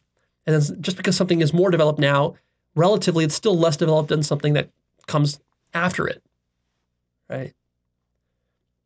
But generally speaking, it's true that conservative folk are less educated. They're less well-traveled. They're less worldly. And because they tend to be religious, I mean, of course, there's some conservatives who are not religious at all. There's atheists who are conservatives. You can find those exceptions. But generally speaking, the conservative mind is going to be less open to science and objective rationality because actually science requires quite a lot of open-mindedness to do well. And one of the problems within science, which I've talked about elsewhere, is if the scientific mind gets closed down into some paradigm, gets locked in, then it turns into bad science. So to really be able to do high-quality rationality in science, you have to be extremely open-minded, which is a problem for conservatives. The conservative mind cares about national identity, symbolism, and patriotism. It cares more about defending the status quo because the status quo is a source of security and safety. To the conservative mind, questioning the status quo can feel like betrayal or disloyalty. And conservatives value loyalty very highly. So this is one of the big differences between conservatives and liberals. Liberals love questioning, trashing, and shitting on the status quo, only seeing the bad parts of the status quo, ignoring all the good parts. Whereas the conservative tends to do the opposite, ignore the bad parts and emphasize the good parts. And those who trash the status quo, they seem like heretics, or they seem like they're betraying something good. For example, when I speak about the problems within science, the epistemic, metaphysical foundations of science, there's problems there. I've talked about that in the past. People who are really subscribed to materialist science, when they listen to that, to me criticizing science, they perceive that as me being anti-science and being disloyal and betraying science. Whereas when I do that, I see myself as being pro-science and actually trying to improve science by removing its corruptions, right? See, so the progressive thinks that by trashing the status quo, he is improving it by pointing out its flaws. Whereas the conservative thinks that by criticizing the status quo too harshly, for example, some people think that, Leo, the way you criticize and trash science is actually very dangerous and bad because it makes it seem as though nobody should be studying science and that science is bad and horrible and irredeemable. Of course, that's not my position. I don't say that science is irredeemable and horrible. It's important and necessary, but it's got problems. This is exactly what's happening when it comes to government in various kinds of institutions, is that conservatives see the good in the institutions and progressives only tend to see the bad because they care about reforming it and changing it. The conservative mind defends culture. It has a strong identity with its culture. The more you identify with your culture or subculture, the more conservative you're going to be. Because a threat to your culture is a threat to your survival, by extension. To the conservative mind, the greatest threat is deterioration of the moral fabric of society. Therefore, the conservative mind is worried about social decadence and going soft. The conservative mind is easily threatened by the decay of society and simply new habits, routines, lifestyles, new types of art, new types of dress, new types of music, new types of sex, drugs, pornography. These things are seen as threatening, uncivilized, crude, corrupting, foolish, frivolous, ungrounded, and even evil. The conservative mind fears that without strict adherence to rules, order, and tradition, society will fall apart and people will turn into degenerates and savages. The conservative mind believes that people need strong external structures and constraints to behave well. Sometimes as a progressive or a liberal, you look at a conservative and you think like, well, do you really need some commandment from God to tell you not to rape people? I mean, isn't this just kind of obvious? Can't you derive not raping people from your own inner moral compass rather than having to listen to some pope tell you that it's wrong? And the conservatives' response is, yeah, if you're a good, decent human being, you can, but most people are sheep. Most people just do what everybody else is doing.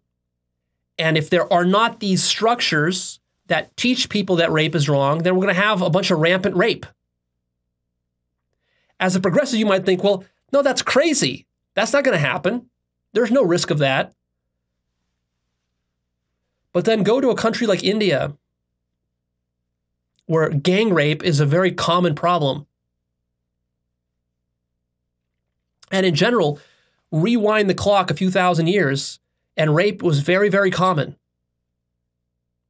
It still is common, but compared to what it was a few thousand years ago. So what you need to understand as a progressive is that the idea that rape is wrong, that it should be outlawed, this is a human invention. Humans had to invent that idea. Because in the animal kingdom, there is no laws against rape. Humans had to invent that.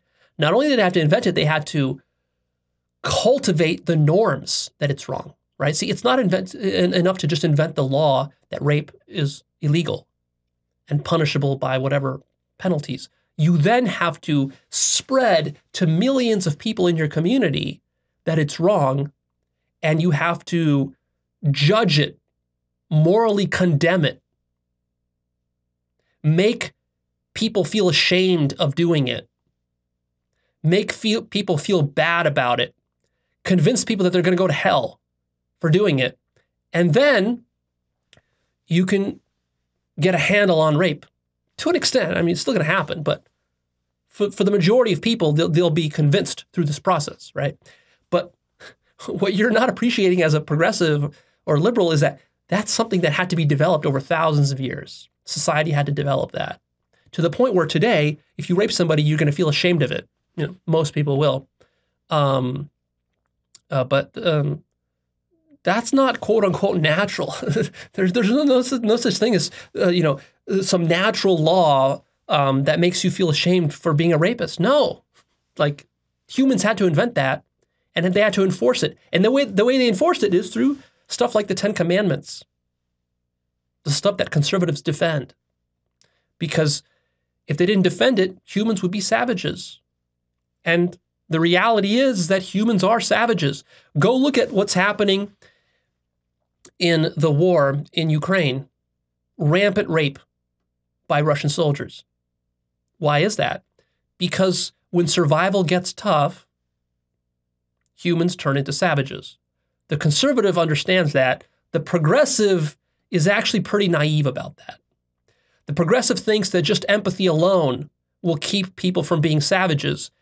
But of course, human history has shown that that's not the case. Empathy alone is not enough. You need institutions, you need police, you need judges, you need courts, you need religious systems, you need the Pope. Practically, that's what humans needed. Now, in the future, maybe we won't need that, but today or in the past, realistically, that's what we needed. So the conservative believes that people need strong external structures and constraints to behave well. This is why the conservative is so concerned and goes into a moral panic about the breakdown of these structures. For example, the conservative mind might believe that if we don't have strong heterosexual norms, then people might start to experiment with homosexuality. They might actually discover that they like it and enjoy it. And then there will be a lot more homosexual sex. Now, the progressive says, well, so what? Let people have sex however they want. Well, the conservative might say, well, it's going to lead to the spread of disease and AIDS, and also it's going to lead to a breakdown of the family unit, and there's going to be less children. How are we going to sustain the population if half the population is having gay sex? See, now as a progressive, you'll say, well, we'll solve that problem when we get to it, if it's even a problem. The conservative says, no, it's going to be too late to solve that problem by the time we get to it. We got to be concerned about it now. We got to preempt it. Therefore, let's be conservative and let's enforce heterosexual norms. And let's not have gay marriage and so forth. Now, I'm not saying which is right. I'm just showing you different worldviews. Try not to think of these things as right or wrong. These are different trade-offs. These are survival trade-offs, right? You might have a preference for being more lax or being more anal, more liberal, more conservative. These are trade-offs. There's not some right answer. There's not a right answer on gay sex. There's not a right answer on abortion. Trade-offs. There will be pros and cons to any of these different policies or worldviews. And if you go too far in either direction, there's going to be problems. If humans, decide that the next hot trend is having sex with monkeys, that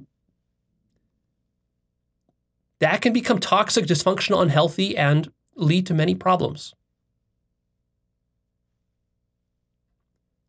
On the other hand, if humans decide that the only kind of sex we're going to have is heterosexual sex, and any other kind of sex will be punished by death, that's also going to lead to problems. See? So be careful with both extremes. The conservative mind wants to reject behavior that does not conform to some social norm. The conservative mind has a fear of new technology and the potential disruption that could have on social order. This is a constant problem throughout human history, is that new technology is developed and then it disrupts the old social order, whether it's the printing press, whether it's steam engines, cotton gins, nuclear weaponry, social media, the internet, pornography, whatever. It's always disrupting and creating problems. Now, of course, it's creating a lot of benefit, but it's a mixed bag. It's a benefit. There's always pros and cons and trade-offs with all new technology. So the progressive is going to tend to throw more caution to the wind and more embracing of new technology, whereas the conservative is going to be more insecure and protective against new technology. And hey, you know, that's not necessarily wrong. Again, like I said, you know, nuclear technology, genetic engineering, social media, these are dangerous technologies. Look at what social media has done to society in the last 10 years.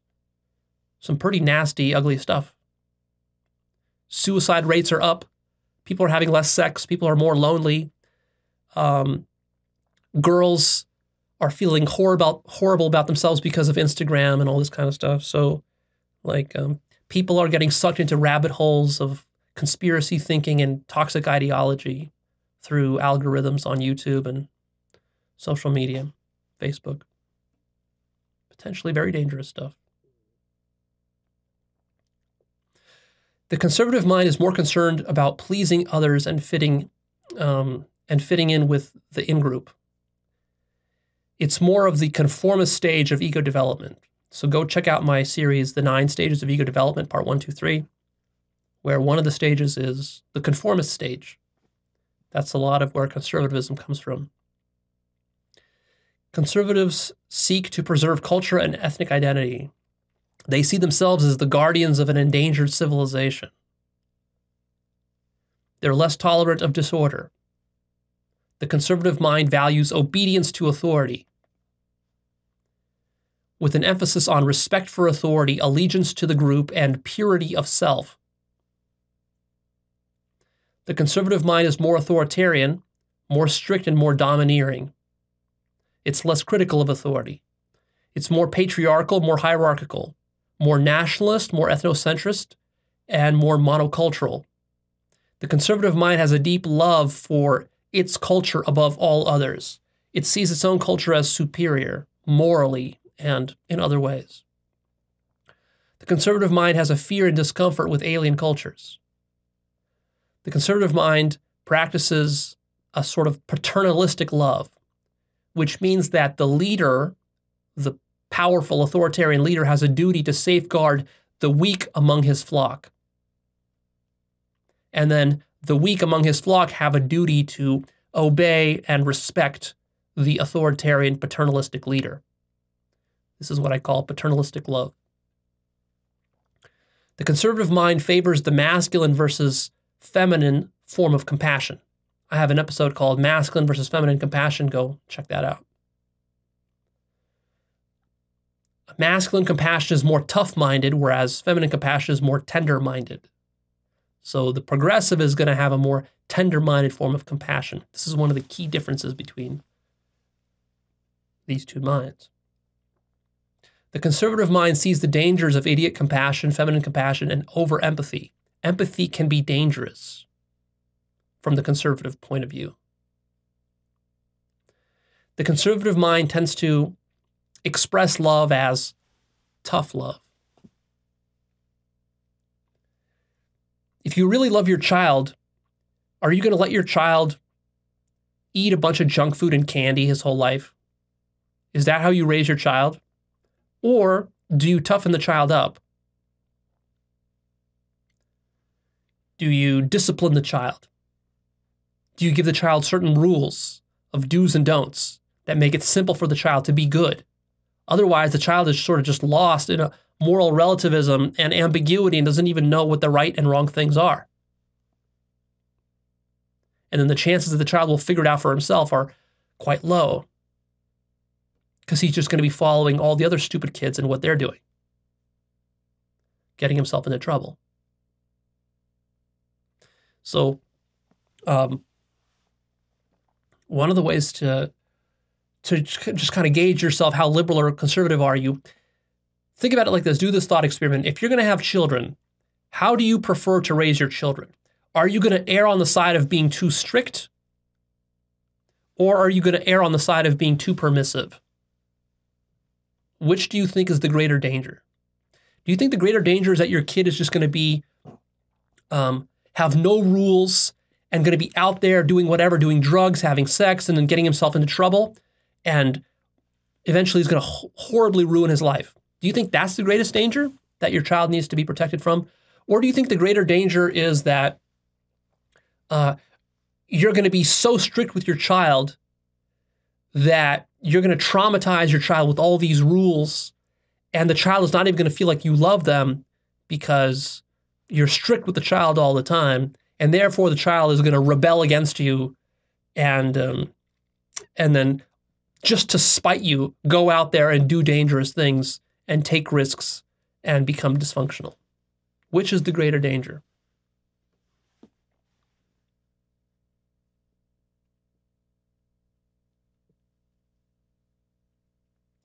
Do you think that if you're going to be too strict with your child, you're going to end up brainwashing your child and that's going to be bad? Or do you think your child needs to learn these things for himself or herself and generate the answers? For example, are you going to give your child a moral code to follow? Or are you going to allow your child to derive his or her own moral code? And then are you worried about what kind of moral code they're going to derive? Are they going to derive the right moral code or the wrong moral code? What if they derive a moral code that says that having sex with animals and children is good? What if that's their moral code? Are you going to be okay with that? Or are you going to trust them to derive the right moral code? The conservative mind has a disdain for weakness because weakness is dangerous. Conservatives don't like coddling the weak. They like telling the weak to toughen up. The conservative mind favors a harsher form of justice with less empathy towards those who break the rules, because breaking the rules is a serious violation and it's bad. And it could lead to the collapse of society. Therefore, we need to be strict about enforcing the rules. Therefore, an eye for an eye, a tooth for a tooth.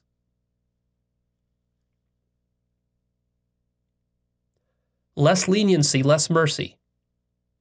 If you break the laws, suffer the consequences. Don't go asking for breaks.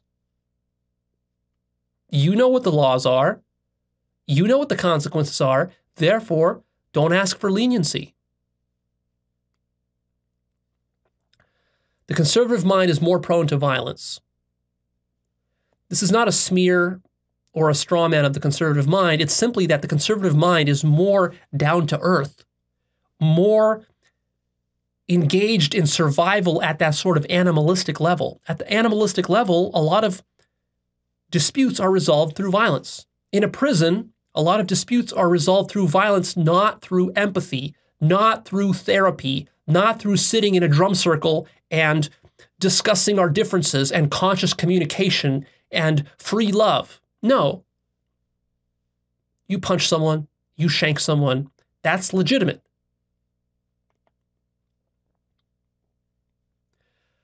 But of course, the conservative makes a distinction between moral violence versus immoral violence. So there's times when violence is justified and moral, and other times when it isn't. The conservative mind responds to threatening situations with more aggression, and it's more reactive to perceived threats because it's more insecure fundamentally, more fearful. The conservative mind is less sentimental about war. It's more willing to fight and use violence due to having less empathy. War is legitimate when it's in the name of good, in the name of morality. And also war is legitimate because sometimes repressive force is necessary to suppress chaos to maintain order. And sometimes the greatest danger is not the war itself or too much order, but too much chaos, the breakdown of order. So again, keep in mind that these are just generalizations, right? Not every conservative is going to subscribe to all this. These are just generalizations. Now, here's another way to think about the conservative mind in a very fundamental way. The general outlook for the conservative mind is that the world is a dangerous place. There's no time for frivolity. So follow the strict father leader to learn discipline, obedience, respect, and self-reliance. Then follow the rules and don't get sloppy about it. Stay disciplined, or else something bad will happen. Don't get too artsy, don't get too creative, or else. Don't innovate too much, or else. Don't explore too much of the unknown, or else. Keep to your kind because others out there, other tribes, are selfish and dangerous. And you don't know what you're dealing with when you're dealing with others. So keep to your own kind. Stay loyal to your own kind. Your kind will protect you and defend you, and you have a duty to protect and defend them against others from the outside who threaten us. This is the general conservative worldview. The details will change. Who the leader is will change. What the rules are will change. What the religion is will change. Who the tribes are will change. But this is the general structure. You are under such pressure to survive that you cannot afford to be loose and lax. So again, the strict father figure versus the permissive mother. The conservative sees the liberal as the permissive mother. And the conservative sees the permissive mother as more dangerous than the restrictive father. Conservatism is an attitude towards change that views change as necessary but cautious and prudent. You need to be cautious and prudent about doing change because what exists has stood the test of time. And what you're changing into, who knows what that's going to bring. For example, this will drive the point home. Think about cutting out organs from your body. What if you're naive enough to think that, I know better than nature, than evolution. I don't need a second kidney. I'm just going to cut out my kidney. Do I really need my gallbladder? Maybe I'll cut that out too. See, you have to go in to biology assuming that every organ in your body is there for a reason. There are no extraneous organs in the body. It's all there serving a function. The conservative tends to hold that same line of logic towards society as a whole and culture and mankind as a whole. It's all there for a reason, right? So you have to be very careful changing it because you might change something in this complex system which will have unintended consequences. You might think that changing the institution of marriage and redefining it to include gay people, that this is just a minor change, nothing, no big deal, it's not going to lead to any problems. But then unintended consequences happen. And that's what the conservative is worried about and trying to protect against. To the conservative mind, tradition represents the wisdom of the species. And community and social harmony are more important than idealistic social reforms. So if we can make a reform that's going to create social disharmony, even if that reform is going to improve society in some other way, the net negative is going to be worse in this case because of the disharmony it creates. Therefore, we shouldn't pursue this reform. The liberal thinks exactly the opposite way. The conservative mind prefers patience and gradualism over promises of utopia and revolution. The conservative mind sees revolution as far more dangerous than the status quo. The attempt to make the world perfect can cause more harm than good. the cure can be worse than the disease. The idea that there is let me rephrase that. The conservative mind subscribes to the idea that there is something intrinsically good about what already exists, as our ancestors built it. The conservative mind has a certain realism to it. It has a suspicion of utopian schemes. They sound too good to be true. So when the liberals and progressives promise us free healthcare and free college and a great welfare state and a socialist utopia, the conservative thinks that's too good to be true. What's the catch? Because the conservative has a fundamentally negative view of human nature and our ability to socially engineer utopia. The progressive thinks that humans can all live in peace and harmony if we just work together and love each other a little bit more. And we're just a little bit more open-minded and a little bit less hateful and racist. The conservative says, no, there are rapists out there, there are Nazis, there are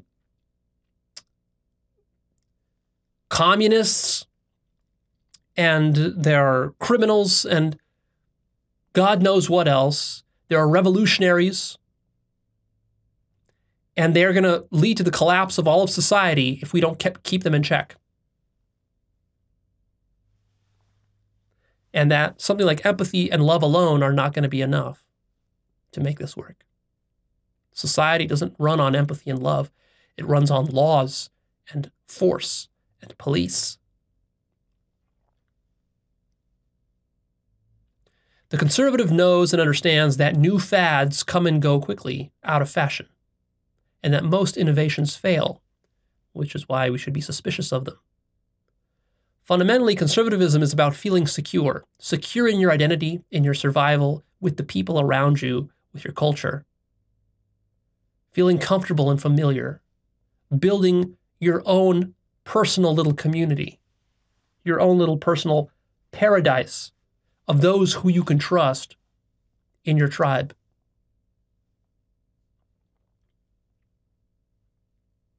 And then those who are not in your tribe, you can't trust those people, and they can't be part of building your paradise because they have different values, different norms, different moral schemes, and you won't be able to get along.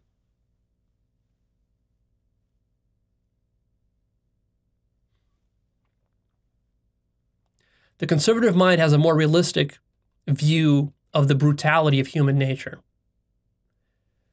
Therefore, it's more realistic, it's also more pessimistic, and therefore it's more defensive and protective. Which was why, for example, conservatives like to spend more on military defense. Because the conservative generally thinks that there's bad countries and actors out there who are going to come and rape and pillage us if we're not extra protective. Whereas the liberal says, oh, we can get along with them just with diplomacy. And the conservative says, no, diplomacy is not going to be enough when Putin comes knocking on your door.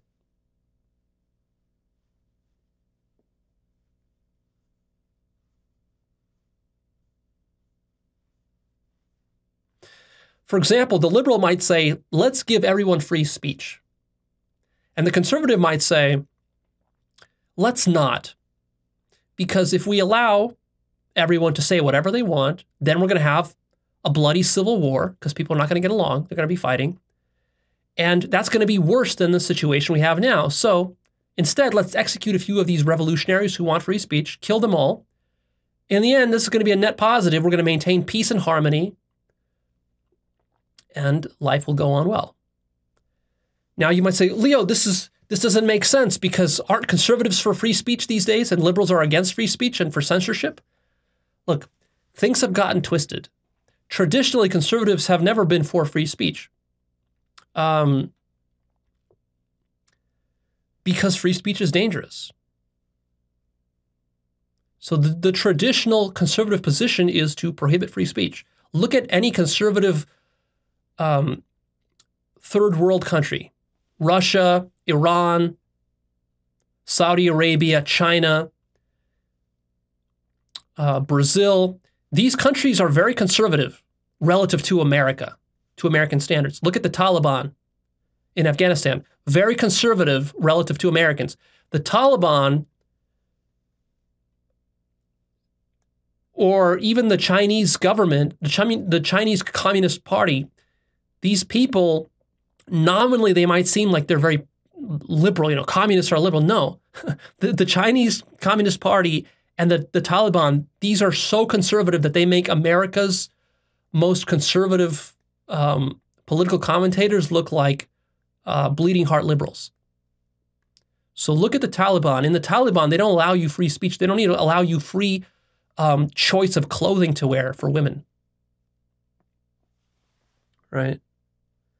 So why is it that women are not allowed to wear whatever they want in Afghanistan? Because the survival conditions in Afghanistan are so brutal that if women just wear whatever they want, if you have women walking around in a fucking miniskirt in Afghanistan, they're going to get raped. And everyone in the Taliban understands this. The only people who don't understand this are fucking American liberals and progressives because they're fucking so stupid. So, restriction of speech, dress, freedom of religion, freedom of sexuality, all of these restrictions are conservative values. And they make sense when you're living in an environment where having that much freedom and flexibility becomes dangerous and threatens the survival of the state, the tribe, the people, the culture, the religion, or the individuals. See?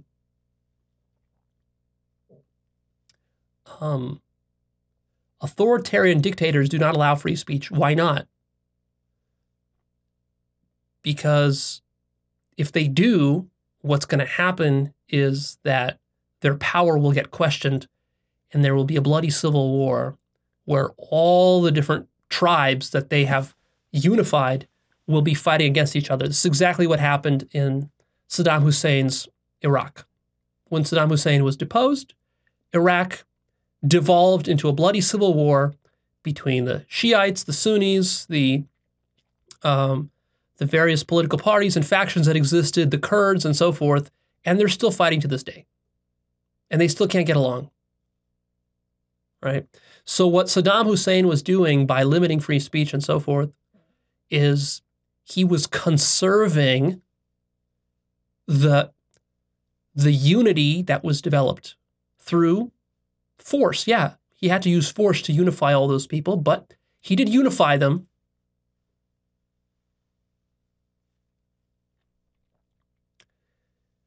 And so that's the danger of too much freedom. See, in America, today's conservatives are like preaching freedom. They're not really for freedom. They don't understand what freedom is. They're bastardizing the notion of freedom. Conservatives are never for freedom. Conservatives are terrified of freedom. True freedom is really scary.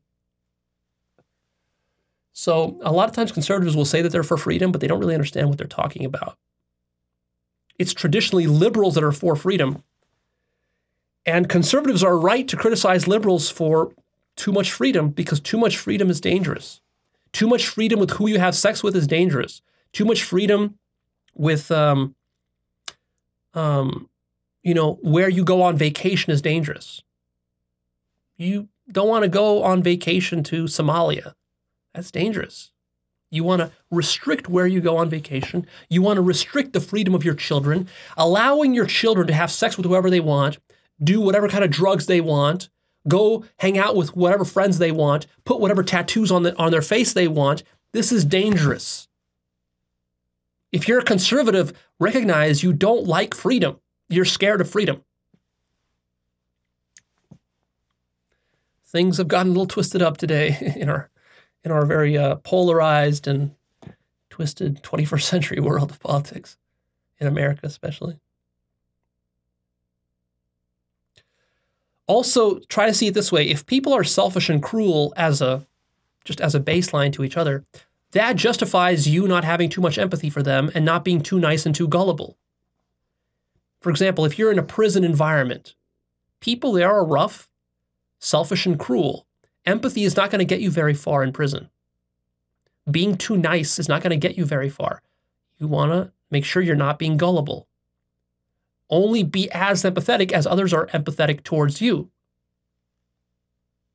And most people are not very empathetic, therefore, you shouldn't be either. Here's another example. The conservative mind will say, rather than risking us being invaded by our neighbor, let's invade our neighbor first.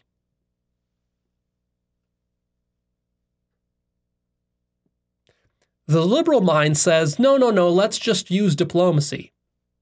Our neighbor's not going to invade us. Don't worry about it. Be nice to them and we'll get along fine. Now, is that true? Well, it depends. What kind of neighbor you have. If you have Hitler, he'll invade you even if you appease him, famously. And then the liberal is going to call for a disarmament, a foolish kind of disarmament. The liberal says, let's cut our military budget down to 10% of what it is. The conservative says, that's crazy. If you do that, you're just going to invite every dictator in the world to come bully you. The liberal says, but if we disarm and everybody disarms, we can invest all that money into public education and creating a better society, better healthcare, and so forth. Yeah, but that assumes you won't get invaded and enslaved, which you could. Who's right? Well, there's not a clear answer to this. It all depends on the situation. In some situations, for example, would Saddam Hussein have invaded America? No. Could the Chinese start a war with America if America disarms? Possibly, yeah, that's a legitimate threat. Or could Putin? Yeah, possibly. From the conservative point of view, the economy has to be organized around self-interest because people are fundamentally selfish. Democracy at the workplace doesn't work because the average worker is lazy and stupid and simply has no vision and no sense of direction. Workers need an authoritarian boss to tell them what to do and to make sure that they do it, in the same way that children need an authoritarian parent to give them structure, without which they'd be lost. Very different than how the liberal thinks. Being a conservative makes sense when the margin of error is very small. For example, if you're doing brain surgery, it's good to be conservative. Err on the side of caution. If you're launching a spacecraft, be very conservative. If you're using a chainsaw, be very careful. And don't go getting all artsy with your use of a chainsaw. There's a right and a wrong way to use a chainsaw, and if you don't follow the rules, you're going to cut your foot off. And when it comes to protecting your children, you want to be conservative, right? You want to err on the side of caution because you care about your children so much. You have so much invested in them. However, for example, if you're talking about something that's not so sensitive and delicate, and so life and death, then it makes more sense to be liberal. For example, when you're cooking food or you're ordering new food at a restaurant, should you be anally conservative and order the same thing every time, or should you be adventurous to take a risk? Well, what is the risk? The risk is you're going to order something that you don't quite like. It's not a big risk. It's not the same risk as misusing a chainsaw or doing brain surgery incorrectly. So, see, depending on the situation, it makes more or less sense to be liberal or conservative. It's very context sensitive. You don't want to adopt a singular monolithic strategy for survival. Like, I'm going to be conservative in all situations. No, that's unintelligent. Likewise, I'm going to be a liberal in all situations. Be open to everything. No, that's not smart either. Your survival situation dictates how much space and room you have for freedom, frivolity, and exploration. Also, it's a matter of your risk tolerance. Brains and minds and personality types have different risk tolerances. Some people can tolerate a lot more risk than others. Most people are not very good at tolerating risk. Here's some more aspects of the conservative worldview. The conservative mind respects strength, discipline, and order. It does not respect softness, weakness, frivolity.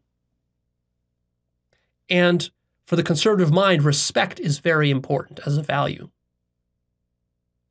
For the conservative mind, when life gets tough, you must get tougher. The solution is not to whine and cry and go seeking sympathy from others or sharing your feelings. The solution is to suck it up, get smarter, get tougher, and deal with it. The conservative mind finds a lot of security in family values, traditional gender roles. The conservative mind is more neurotic, more anal, more insecure. It's more sexually repressed. Sexual cravings must be strictly controlled. Deviant sexuality is viewed as sinful and very bad and immoral. The conservative mind employs sexual shaming and guilt to control its sexual cravings. Because sexual cravings, if you just let them free, can lead to a lot of harm and damage to others and to yourself. Therefore, they need to be controlled and repressed, which was why all fundamentalist religion controls and represses sexuality. And basically, that's been happening throughout all of human civilization. Sexuality has been repressed and controlled. The conservative mind is more prone to guilt, shame, anger, and disgust. It's preoccupied with sin and displeasing God, not sinning. The conservative mind is more squeamish, looking at vomit, feces, and blood. This is a scientific study that they did. The conservative mind fears not only the dangerous outer world, but also the dangerous inner world. Hence the avoidance of deep introspection. Again, this is going to seem like I'm demonizing or strawmanning the conservative worldview. I'm actually not. Again, this is one of those instances where they've done scientific studies and they have found that the conservative mind is less capable of deep introspection than the liberal mind. This is not something I'm just making up. They've done studies on this. The conservative mind actually has fear of radical new thoughts. If you think of the external environment and also the internal environment, the mindscape, in the external environment, there are dangers. There are crocodiles, lions, and volcanoes, and all sorts of dangerous stuff out there that could hurt you if you're not careful. So venturing out into the unknown is dangerous. We've established that. But there's now a parallelism between that and the inner mindscape.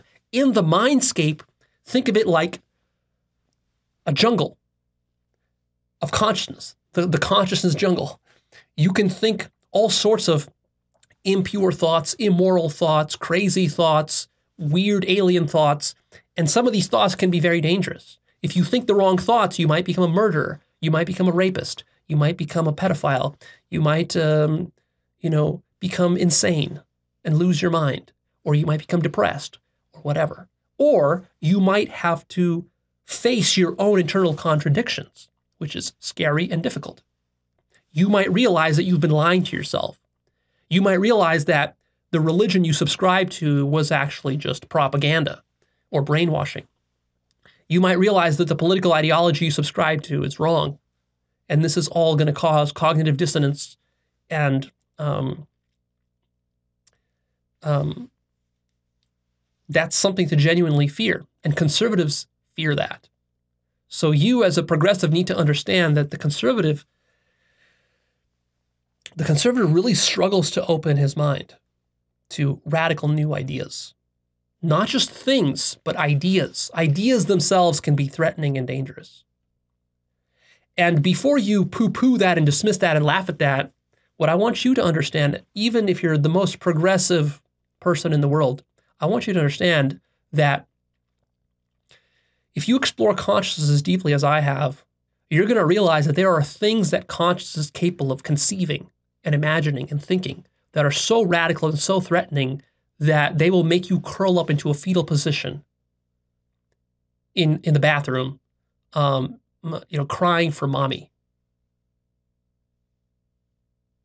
That's what a bad trip is. If you ever had a bad trip, you understand the dangers of the jungle of consciousness that is out there. If you ever had a nightmare, you understand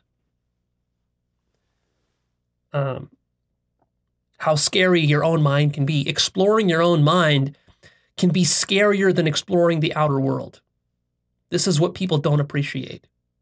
And I guarantee you, no matter how liberal you are, there are things in your mind that you do not want to explore.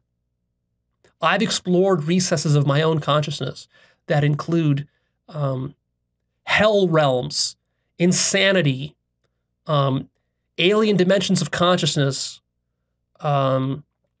evil that you can barely imagine. Very, very challenging to explore and to integrate and to confront and open your mind to these possibilities.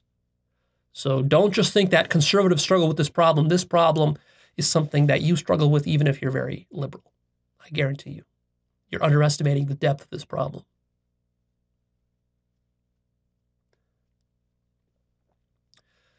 Conservatives have a lower cognitive complexity.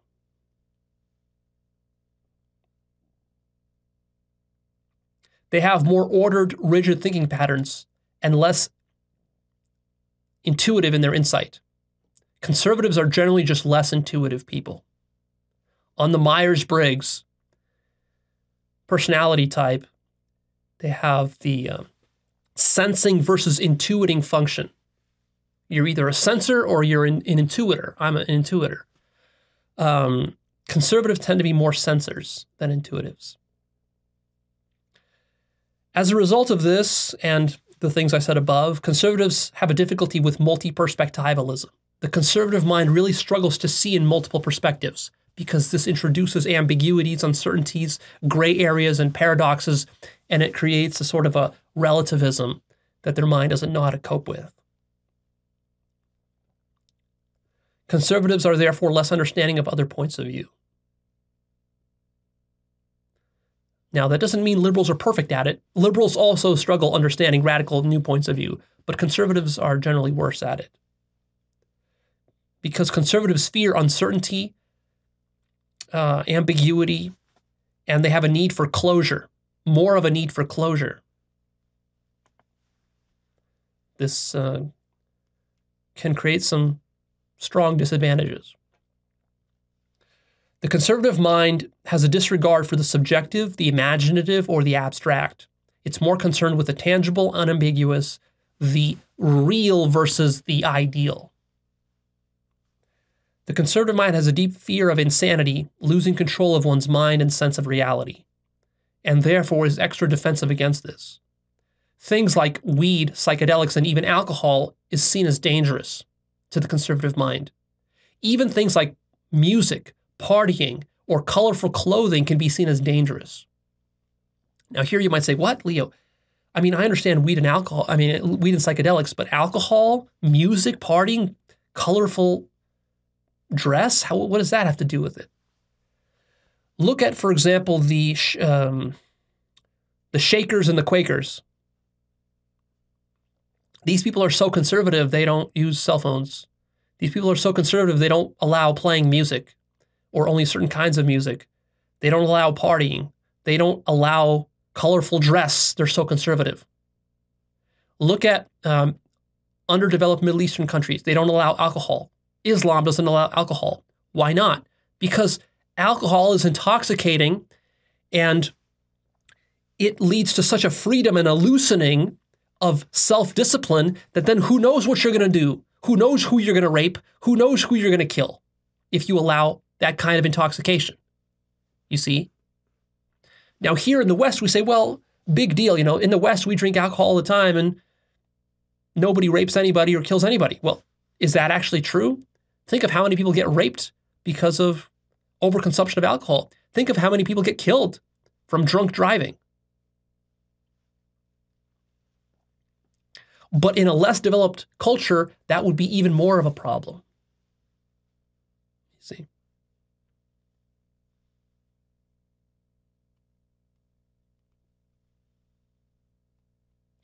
which is why women are not allowed to walk around in bikinis in the Middle East. See, liberals tend to think, oh, that's just because it's so backwards over there. They're so medieval. And if they just allowed women to do whatever they want, everything would be fine. They're just oppressing women. It's just like the patriarchy is just oppressing women because they get a thrill out of it. Men just like to oppress women in the Middle East. No, that's not what's happening.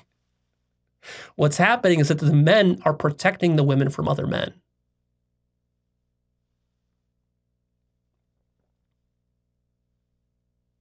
And the women there are thankful for that protection. Not all of them, but many of them. Those norms are there to protect women. They are not there just so that men can exploit women, although there's some degree of that as well. The conservative mind tries to control the world through ideology. It prefers traditional, simple, realistic art and less abstract art and music. It's very interesting how the difference between the conservative and liberal mind, between the closedness and the openness, between the concreteness and the idealism of the liberal mind, also reflects in your taste for music and art, which is why conservatives bemoan and criticize abstract art.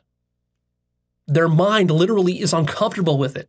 They want art that has a specific concrete picture or story or meaning to it. Like they want a painting of Jesus or something. They don't want a painting of just some random splotches and squares that could mean anything to anybody and interpret it however you want. They want a clear one interpretation. That's how deep this goes. The conservative mind is more grateful to the status quo. The status quo is seen as pretty good. Yeah, there's problems. There's problems with everything. You can nitpick everything, but fundamentally, the status quo is pretty good. Therefore, the conservative mind justifies existing systems. It tends to defend existing social hierarchy and class structures, caste systems, monarchy, capitalism, oligarchy, elites, nobility, aristocracy, and classes if they exist. Conservatives have traditionally defended all of these. The conservative mind is less bothered by inequalities in society and simply happier with the status quo. It has a tendency to believe that some groups of people are innately better than others, and those are the ones who rise to the top of this caste system or hierarchy. Humans are seen as innately hierarchical. Humans are not naturally equal. There's deep inequality amongst humans. This is perhaps one of the biggest factors that distinguish the conservative and the liberal mind. The liberal mind tends to believe that all humans are equal. And the conservative mind says, what are you talking about? Humans are so grossly unequal in their capacity to generate value, business, work, to do combat, to care for children, and many other things. And there are many mediocre people in society that it would be dangerous to put into positions of power by equalizing them. Some people deserve to be on the bottom of society. Some people don't deserve to be in charge of things and to be leaders, because some people are really effective leaders and other people are not. The majority of people are not effective military leaders, for example, or effective CEOs. Therefore, they should just work at McDonald's or Starbucks, where they belong. And, to put everyone on the same playing field would be a mistake and would lead to a worsening of society. It would actually endanger society. The conservative mind glorifies the nobility of man. Rather than seeing just man as a cancer on Mother Earth, as an exploiter, there's a certain nobility to human civilization and society. And therefore, the conservative mind reveres and respects that. The conservative mind also tends to believe that man, because of this nobility, has the right to pillage nature and animals. The conservative mind is more sensitive to evils, threats, and dangers from the outside of one's tribe, other tribes, diseases, foreign forces and influences. That's why there's a xenophobia there, fundamental xenophobia, a fear of the unknown, a fear of foreignness. You see? The conservative mind tends to favor one's in-group versus out-group.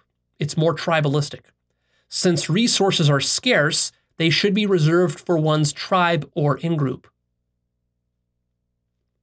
If you believe we have unlimited resources, then you don't need to be stingy with how you allocate them.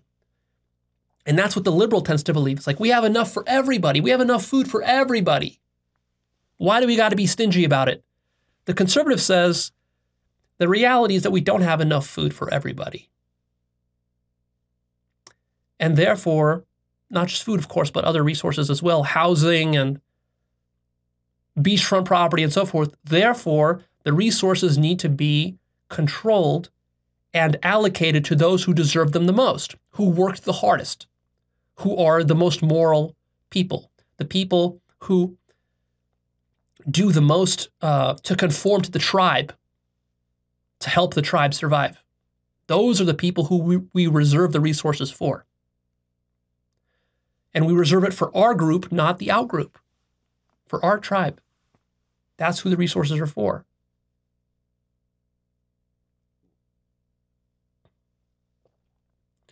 The conservative mind is, in general, less tolerant and appreciative of diversity. Diversity is seen as dangerous because the mind struggles to deal with diversity, a diversity of people, races, norms, culture, languages, sexual behaviors, a diversity of religions and spiritual techniques, a diversity of ideas and philosophies. This is all overwhelming for the mind to deal with. And it can even be confusing to the point where people get lost.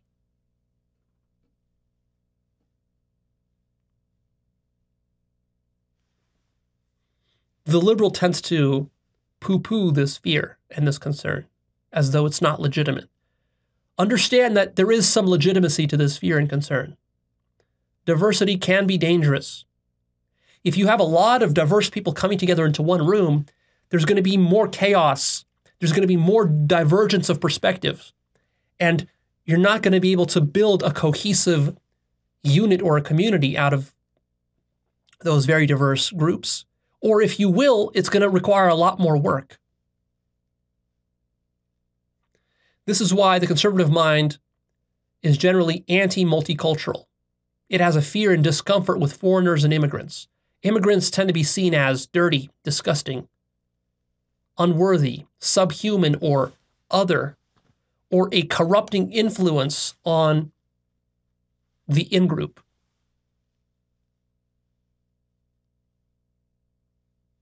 It goes much deeper than just xenophobia or racism or tribalism. You have to understand why tribalism is so prevalent in the human mind. It's because it's necessary for survival. It has been for thousands and thousands of years, and it still continues to be today, as ugly as it is sometimes. The conservative mind tends to have a hostility towards minorities who deviate from traditional values.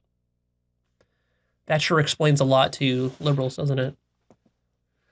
It also has a tendency to seek to control others' behaviors through the use of punishment, laws, authority figures, and strictness.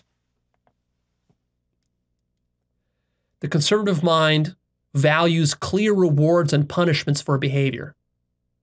One of the things that infuriates the conservative mind, which the liberals do, is that the liberals want to give amnesty to people who break the laws. For example, liberals want to give amnesty to and have mercy on illegal immigrants, or people who get put into jail for weed possession or minor violations, minor crimes that are committed. Liberals tend to want to have mercy and empathy for all these people. Whereas for the conservatives, they can't allow that, because if they allow that, that's too permissive. Then the whole structure of laws gets undermined, and then anybody can do whatever they want in a certain sense. Pandora's box is opened, and then this destroys society. So for conservatives, it's very important for conservatives that if somebody breaks a law, that they are punished for it appropriately. They're not given special treatment. Now, of course, in modern times with what's happening with Donald Trump, this has all been thrown out the window, which is why MAGA and modern Trump supporters are not like really true conservatives. It's just a bastardization of conservatism, but like a true conservative is going to be a stickler on the punishment for crimes. A true conservative would want Donald Trump punished for all the crimes he's committed and all the rules he's broken.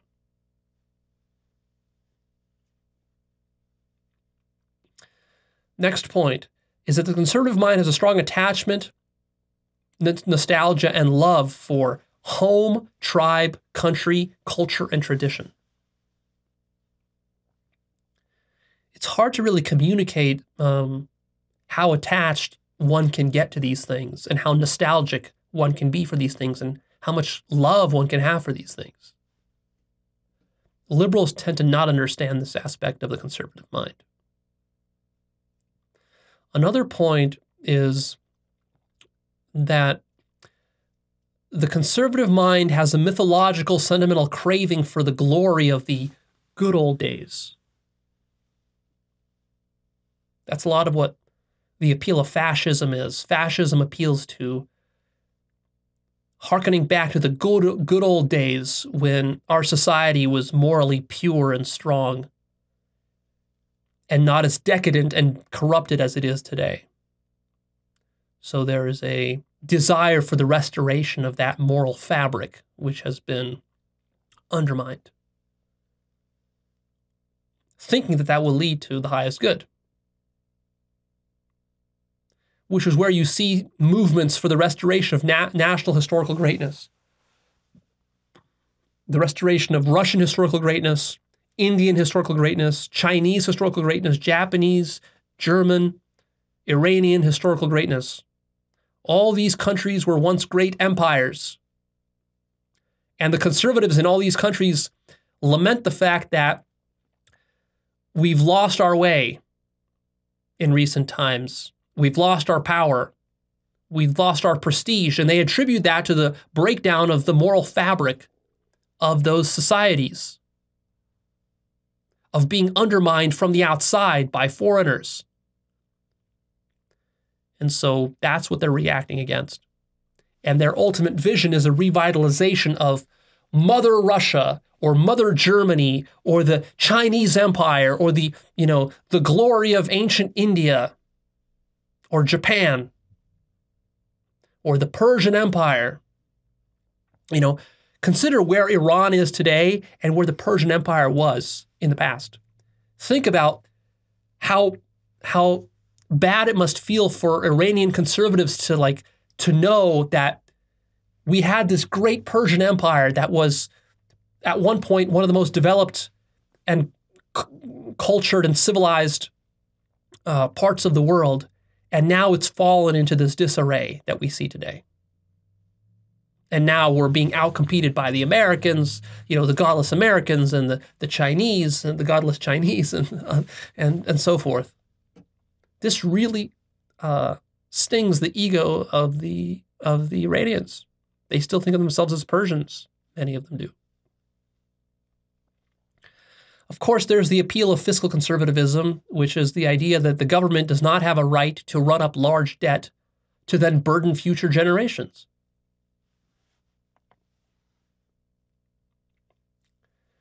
So that's the list of various attitudes and characteristics of the conservative worldview. Here is a list of the top conservative values: family, tradition, ancestors, bloodline, duty, order, following clear rules of right and wrong, obeying authority, serving one's tribe and nation, loyalty, honor, fighting evil, serving God, defending tradition, serving traditional roles, country, race and ethnicity, religion, strong work ethic, discipline, personal responsibility, marriage, chastity, purity, sexual propriety, decorum, security, safety, patriarchy, toughness, stoicism, strength, status quo, rugged individualism, pulling yourself up by your bootstraps, being grounded and realistic, tribal pride, domination over nature, conquest over evildoers. Here's a characterization of the conservative personality. It's persistent, tenacious, stable, consistent, hardworking, reliable, trustworthy, faithful, loyal, careful, practical, methodical, dutiful, conventional, ordinary, straight-laced, square, obedient, conformist, concerned with norms, trying to be a good boy or girl, trying to fit in, less open to experience, closed-minded, rigid, intolerant, threatened, insecure, and worried. I want to say a little bit more to help you appreciate the conservative worldview some more. The conservative worldview has a legitimate function. Imagine if you grew up in a war-torn country. Imagine you were recently born in Ukraine and you're 7 years old growing up in Ukraine with this war that's going on now. Your whole country has been devastated and destroyed. That's going to shape your whole worldview. You will grow up much less optimistic about human beings. When someone teaches you about love, or about God, or about empathy, or about helping others, you're not going to care about these things. Because for you to survive in this war-torn environment, you have to care about yourself and your small circle of friends and family, your tribe, and your nation. This is what's necessary for you to not get exterminated. But if you grew up in a good family, in a safe part of the world, then you can afford to be much more optimistic about human nature. You're going to tend to believe that people are nice fundamentally, that we can resolve our differences without violence, that we can just use diplomacy and empathy, we can talk things out, we can use democracy, and this will solve all of our problems. But you see, that is only true within the privileged environment, survival environment that you grew up in. You could not hold those beliefs if you grew up in a war-torn country that was getting savaged and devastated the way that Ukraine is right now.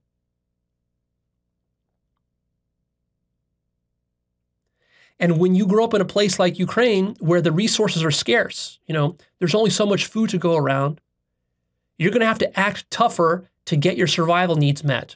You're going to maybe have to steal some food, bend some rules, bribe somebody in order to get a visa out of the country, in order to secure a firearm to protect your family, in order to get enough food for your family, and so on.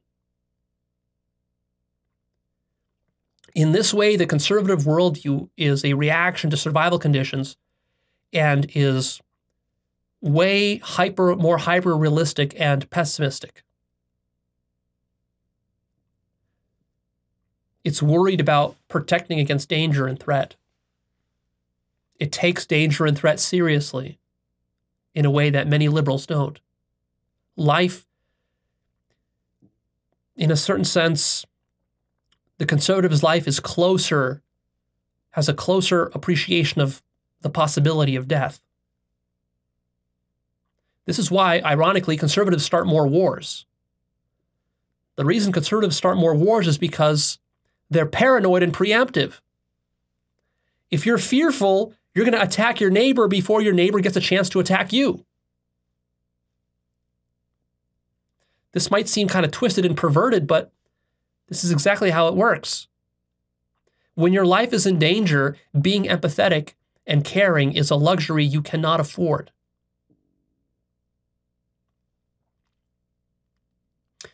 If most of your neighbors are psychopaths and rapists, then it doesn't make sense for you to just sit by and wait for them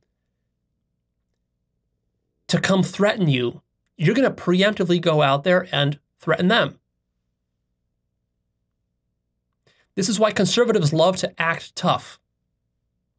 Their ideal is to survive through toughness. They have little respect for empathy or empathy for the weak. Don't go crying to somebody to solve your problems. Solve them yourself. That's the conservative ethos.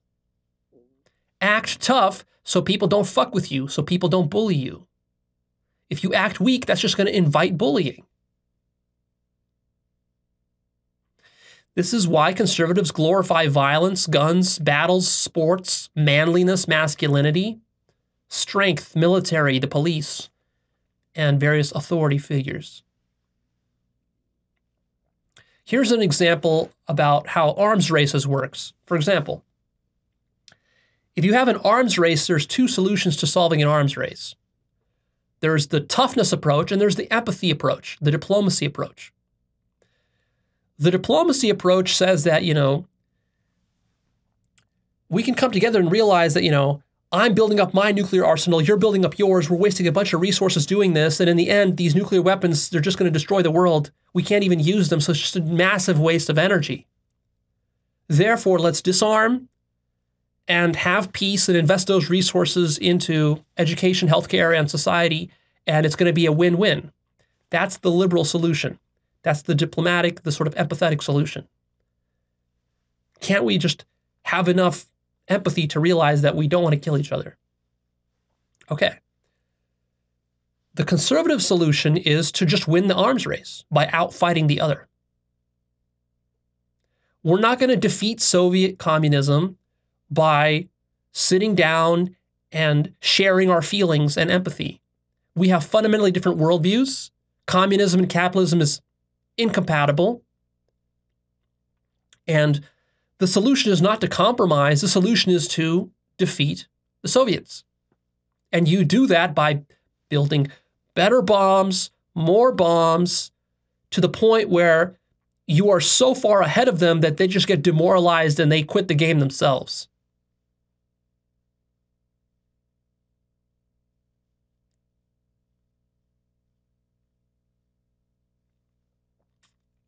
Which is the right solution?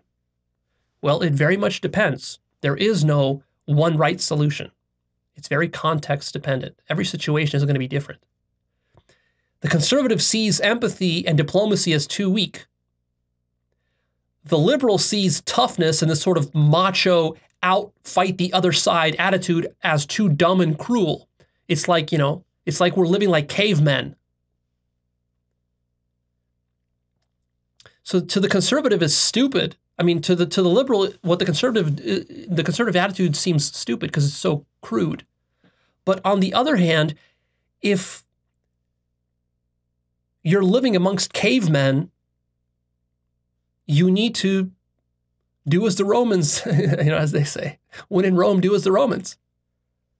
If you're living amongst cavemen only understand force and brutality. They don't understand diplomacy. They don't understand empathy. They don't understand love. They don't understand peace.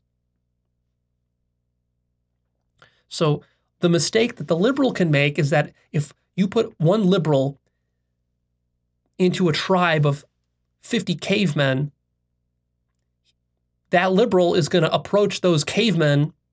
She's going to approach them as though they're all liberals too, when they aren't. She's going to try to reason with them and have pity on them and take the soft, feminine approach, and they won't understand that. They're just going to rape her because that's what cavemen do. So in that situation, you need another caveman who's going to defend her. A caveman who understands how cavemen operate, who has a realistic appraisal of the situation. Another example of conservatism is actually within science. Most scientists are very conservative people by their temperament. I don't mean that they're conservative in the sense that they're, pro-gun rights and anti-abortion or something like that. No, I mean most scientists are conservative in the sense that they are conservative with respect to the way that they do science, the institution of science. They want to preserve it. They're very protective of it, and they're terrified of ruining their reputations and authority. And the way that most scientists do science is in a very conscientious manner. They dot all their T's and they dot all their I's and cross all their T's, and they get locked by that. They get locked into a system, into a bureaucracy, into an institution, and into a paradigm. And this actually prevents science from making new groundbreaking discoveries. So there are pros and cons to this. One of the pros of conservative science is that if you do science in a very sort of technocratic way, sort of, well, not technocratic, what I mean is in a sort of very technical, rigorous way with attention to detail, you can do that, but you lose sight of the big picture. That's the problem with materialism, for example. On the other hand, if you do science or investigation of reality in a very loose manner where you're not very rigorous, then you make more mistakes, and then people will trust you less. You're going to be less of an authority because, the more mistakes you make, the less trust people place in you.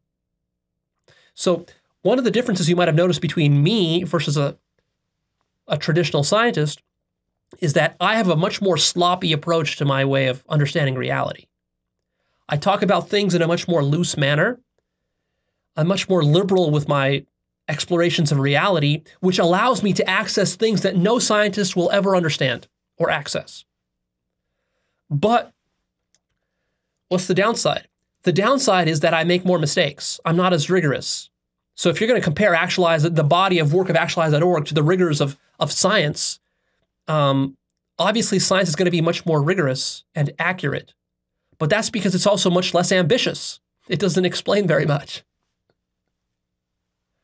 And it tackles subjects which are much easier to explain, less abstract, less paradoxical, less interesting, less mystical. Right? So these are the trade-offs between having a sort of a liberal epistemology in metaphysics versus a conservative epistemology in metaphysics. There's trade-offs there. Here's a list of the top conservative fears. This is really what triggers and controls the conservative mind. Right? It's all about what you're fearing. And then liberals have their own set of fears that controls them. So the conservatives are controlled by the fear of disorder, chaos, change, emotions and feelings, sin, being bad, not fitting in with the tribe, loss of power, loss of control, foreigners, alien cultures, the feminine, homosexuality, loss of objective reality, relativity, paradox, ambiguity, abstraction, uncertainty, confusion, not knowing, insanity, and hell. Here's a list of conservative blind spots. The conservative mind overemphasizes the dangers of change and underemphasizes the dangers of the status quo. Sometimes change is more dangerous than the status quo, but other times the status quo is more dangerous than change, and that is very situational. There's no algorithm for knowing which is which, when. Also, another blind spot is that the conservative mind fails to empathize with those oppressed by the current system. Its circle of empathy is too narrow. And usually the conservative mind only understands this when it itself becomes oppressed or victimized. For example, a typical conservative might have little empathy for people who are drug addicts, condemning these people as being sinners and immoral and so forth, and wanting maximum criminal penalties. However, when this conservative mind itself gets addicted to opioids because of some back surgery that went wrong or whatever, gets addicted to opioid pills, now all of a sudden the conservative mind starts to empathize with drug addicts because it itself has experienced drug addiction. Or, for example, a typical conservative might not empathize with the poor until that conservative becomes poor, and then it starts to empathize with the poor. So this is one advantage that liberals tend to have over conservatives, is empathy. Another blind spot for conservatives is that fear can become a self-fulfilling prophecy. If you're run by fear and insecurity, we've talked about this in the past, is that fear tends to recreate itself. Even if the thing you fear isn't very likely, by fearing it, you can make it more likely. What's an example of this? For example, with cheating. If you're an insecure man in a relationship with a loving woman, but you have some bad experiences in the past, you're paranoid, and you think that every woman is going to cheat on you, so all the time you're with her, she's not thinking about cheating on you, but you're always thinking that she might cheat on you. So you're paranoid all the time, to the point where now you're controlling. She wants to go out with her friends, you don't let her. She has a guy friend, you tell her to stop texting him. She has an ex-boyfriend she talks to, you tell her to cut it off, and so forth. Well, you become so controlling that eventually she loses attraction for you and she leaves you for another man. And then you say, well, I knew it. I knew she was going to cheat on me. All women are cheating whores. No, it's because you created it. You see, your fear and paranoia brought it about.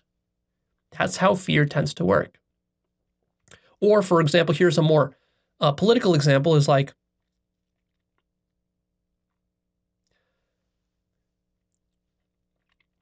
let's say America fears terrorism. Therefore, what we do is we decide to preemptively invade Iraq because we believe that they're harboring terrorists and that future terrorist attacks will come from Iraq.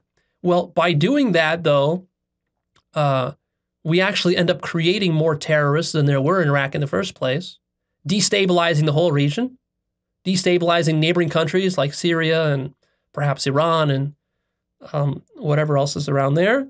And this leads to more terrorism.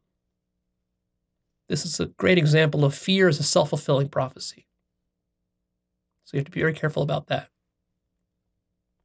That's what happens when you're paranoid. You might be so paranoid you think the police are going to come get you. In reality, no police are after you. But if you're so paranoid, you start acting so suspicious around the police, they might actually come and arrest you just because you're being so weird. This tends to be a problem for conspiracy theories as well. Conspiracy theorists tend to sort of create self-fulfilling prophecy effects. Another blind spot of the conservative mind is excessive conformity to man-made constructions.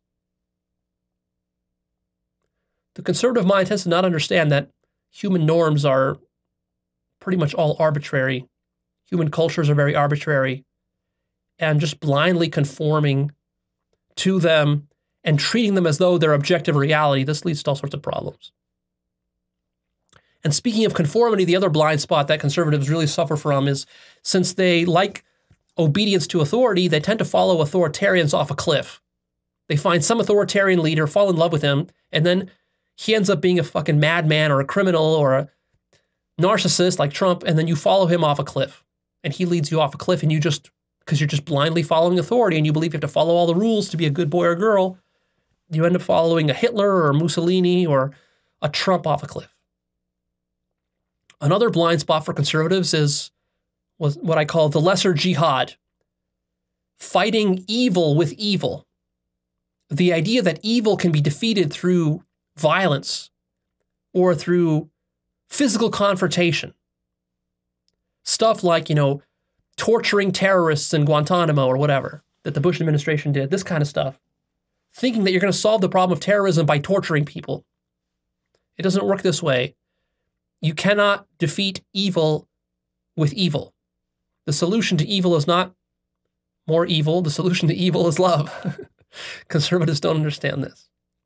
And speaking of which, conservatives have a blind spot when it comes to a fundamental misunderstanding of evil, God, love, religion, and freedom. Conservatives really don't understand these things.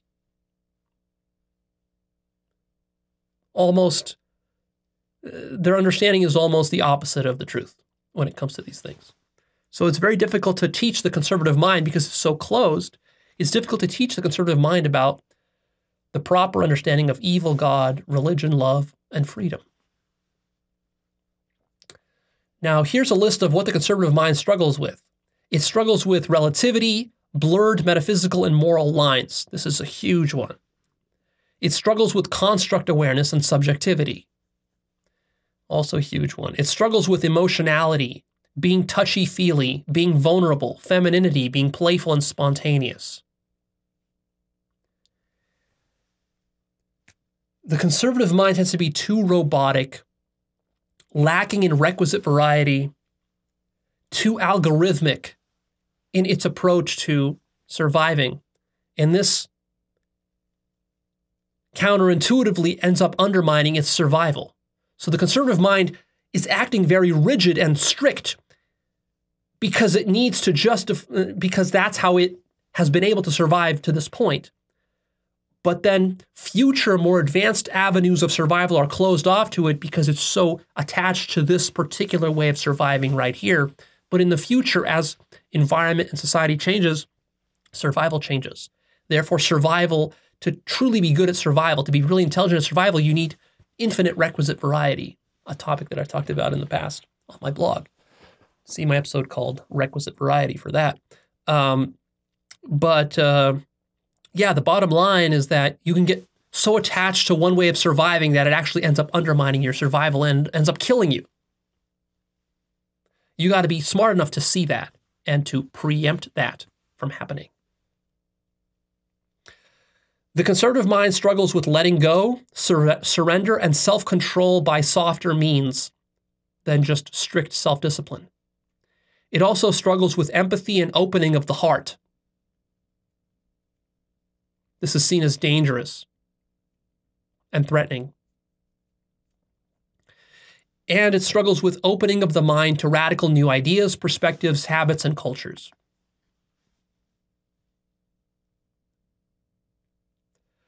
I want to quickly take you through now an application of the conservative worldview. I'm going to go through about 8 different topics here, and I'm going to put on my conservative hat, and I'm going to speak to you about this topic as though I'm an arch-conservative. Now, keep in mind, these are not my necessarily genuine positions on these points. I'm just going to be speaking as a conservative so you can get a feel for what it's really like to embody the conservative worldview and speak from it. And you should be able to do this as well, right? So I'm modeling this for you. If you can't do this, then you haven't really understood the conservative worldview. All right, so for example, how does the conservative view feminism?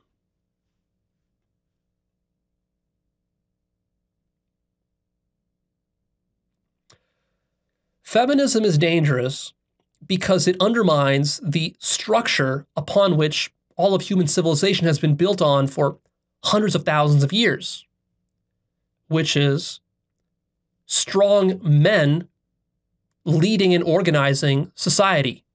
That's how mankind has always lived. Mankind without strong, noble, moral leaders always falls into disarray and evil. And women suffer from this as much as men do. Humans, by their nature, are pretty brutal. And they will do brutal things to each other. And the reality is that when shit hits the fan, you need a strong man to protect you against other strong men. Women are not capable of doing this.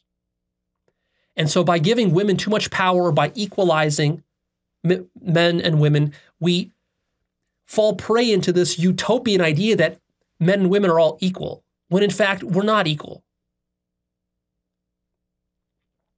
When it comes to defending you from a rapist, you need a strong man. That's the reality of the situation. When it comes to leading the military, you need a military full of strong men, not women. Women can serve some supporting roles as caretakers, nurses, administrators, and so forth, but they're not going to be in the trenches manning a machine gun. And if they are, our civilization will collapse and we'll get taken over by Nazis. We need to be realistic about this. This is not because we want to dominate women or because we hate women or because we want to oppress women. This is simply our biology. This is how man as a ape species has evolved. Some ape species have women in charge and are more matriarchal, and some ape species are more patriarchal. And humans just happen to be one of the ape species that is more patriarchal. This is not good or bad, it just is what it is. We need to be realistic about that, because if we're not, then bad things will happen. And the reality is that most women like being feminine. Most women don't like being put into positions of authority and leadership where they are forced to act like masculine men. Some women want that, but the majority of women don't. So feminism can take things too far by over-equalizing and kidding ourselves about the structure of healthy human societies. Okay, there we go. Next topic, transgenderism, the conservative view.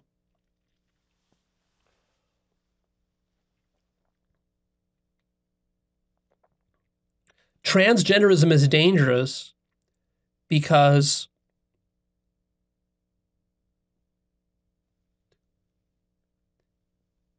identifying as a man or a woman, this is very fundamental to who you are, to your psyche, to your mind, and also to the morality and structure of society.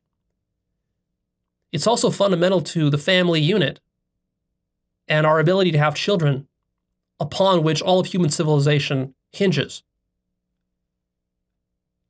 We need to have a replacement rate of humans of something like 2.1 children per woman in order just to maintain civilization. Otherwise, civilization will collapse. And right now, in many advanced Western democracies, women are having children way below replacement rates. This could become a serious problem in the years to come, despite concerns about overpopulation. What transgenderism does is it tends to blur boundaries between these very traditional classic categories of man and woman, masculine and feminine, and it creates a lot of confusion for people, especially for young people. And young people are pretty foolish, and they just get on whatever latest trend is happening in society. And there's a significant number of transgender people that are just being confused just by the fact they're growing up in a lax culture that permits them this source of confusion and ambiguity. In traditional cultures where gender norms were more strictly enforced, you didn't have all of these options. And a lot of times, these options are not giving you the happiness that you desire. What you desire from life is happiness and stability and certainty and direction, not infinite freedom.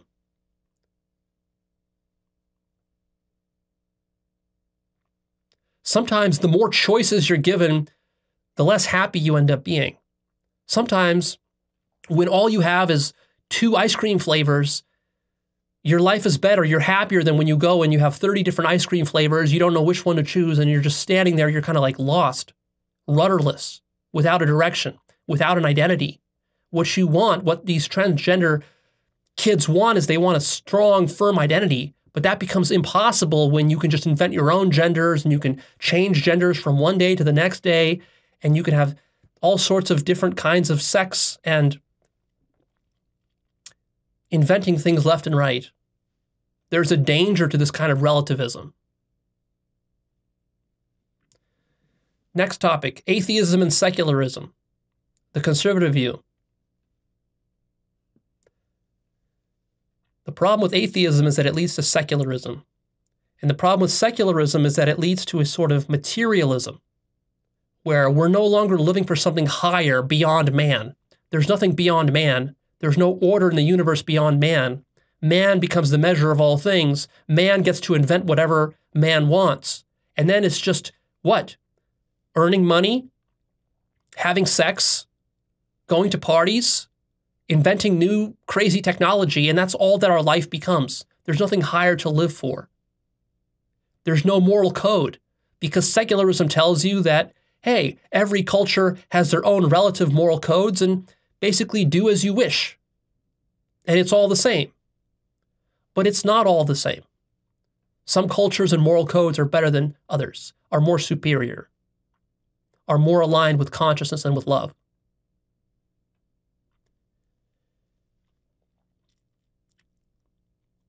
And the net effect of secularism has been that people just get lost in endless materialism and nihilism.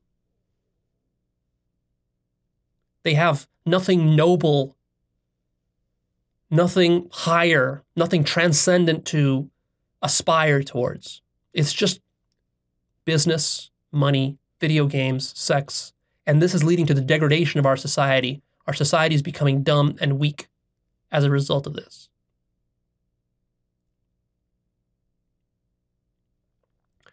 Next item is socialism, Marxism, the conservative view.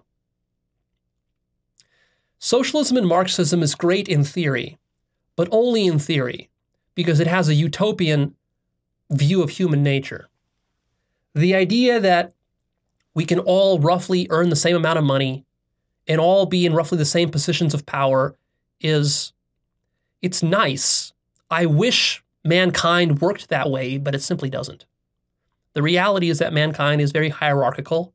The reality is that some humans generate much more value than others, and they deserve much more reward than others. The reality is that co-ops don't work very well. The reason most businesses are not co-ops and most governments are not co-ops is because you need leaders at the top setting the vision and setting the tone and the direction for the entire institution or organization. If co-ops worked, there'd be a lot of co-ops. There aren't. That's because they're outcompeted by hierarchical corporations. This is not some scheme to keep humans oppressed the way that Marxists claim. This is not exploitation. This is simply the natural order of human communities and societies for thousands of years. They're very hierarchical. And so Marxists' idea of leveling all these hierarchies and making everyone equal, it simply doesn't work. Look at what happened in Soviet Russia under communism. The reality is that when you implement socialism and Marxism, it gets implemented in very selfish ways. It never gets implemented in the utopian ways that the liberal or the progressive thinks it should or would. In reality, to enforce this very unnatural utopian scheme upon all of mankind requires totalitarian and authoritarian means, as we see or have seen in communist Russia and communist China. And even then, with all this brutal totalitarianism, it still doesn't work. Look at North Korea. It still doesn't work. In North Korea, they still have to have black free markets, despite trying to pretend like they're communists. So maybe in 1,000 years or in 5,000 years, mankind will evolve to some sort of point where we can have a socialist Marxist system. But today, it's completely foolish and idealistic and utopian, and it's not going to work. It's completely impractical. And by trying to implement it, you're actually going to make things worse and more unfair, which is exactly what happened in the 20th century in China, Russia, Cuba, Korea, other places.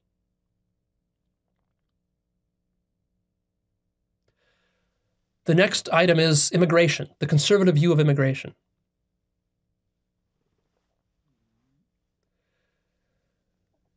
It would be nice if anybody could just immigrate anywhere they wanted to in the world, if all countries were equal. But the reality is that all countries are not equal. Some countries are much more developed than other countries.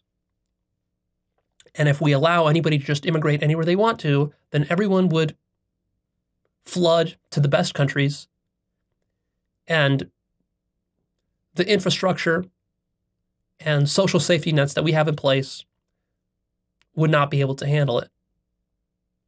Moreover, not just that, but a community and a country it's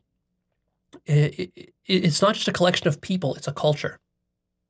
It's a collection of people. It's a tribe organized under a cultural identity, a common language, a common religion, sometimes a common ethnicity, and so forth, that binds people together, that creates a shared value system under which we can then operate.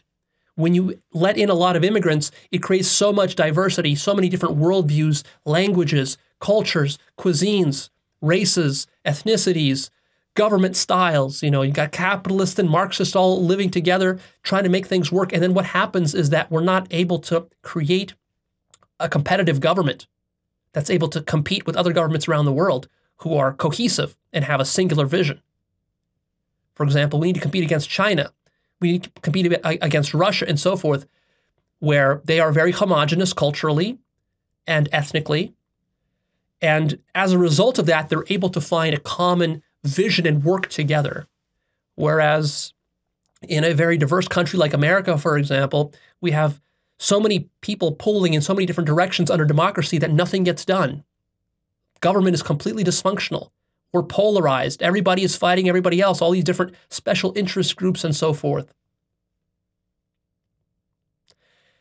And not to mention which, the resources that our community develops need to be first and foremost allocated to the people who are most loyal to our community, not to outsiders. Otherwise, this is just unfair. And it creates resentment. And also, many people in our societies and communities, they're simply uncomfortable with too much immigration and too much foreign influence in our culture. It degrades the culture which we love, the way that it is, that we're trying to defend and protect. And all this immigration dilutes that culture, which is like a betrayal of our ancestors. Next item, punishment of criminals, the conservative perspective. Criminals need to receive harsh punishment because the only thing that is preventing disorder and chaos from running loose in society is our police, our military, our legal system, and our enforcement of it. If we start being lax about our enforcement of punishments on criminals, then this is going to create a general atmosphere of leniency and this attitude of do whatever you want and things will be okay. This will lead to more crime.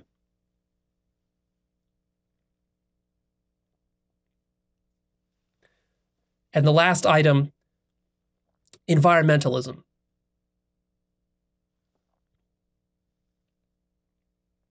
The conservative perspective.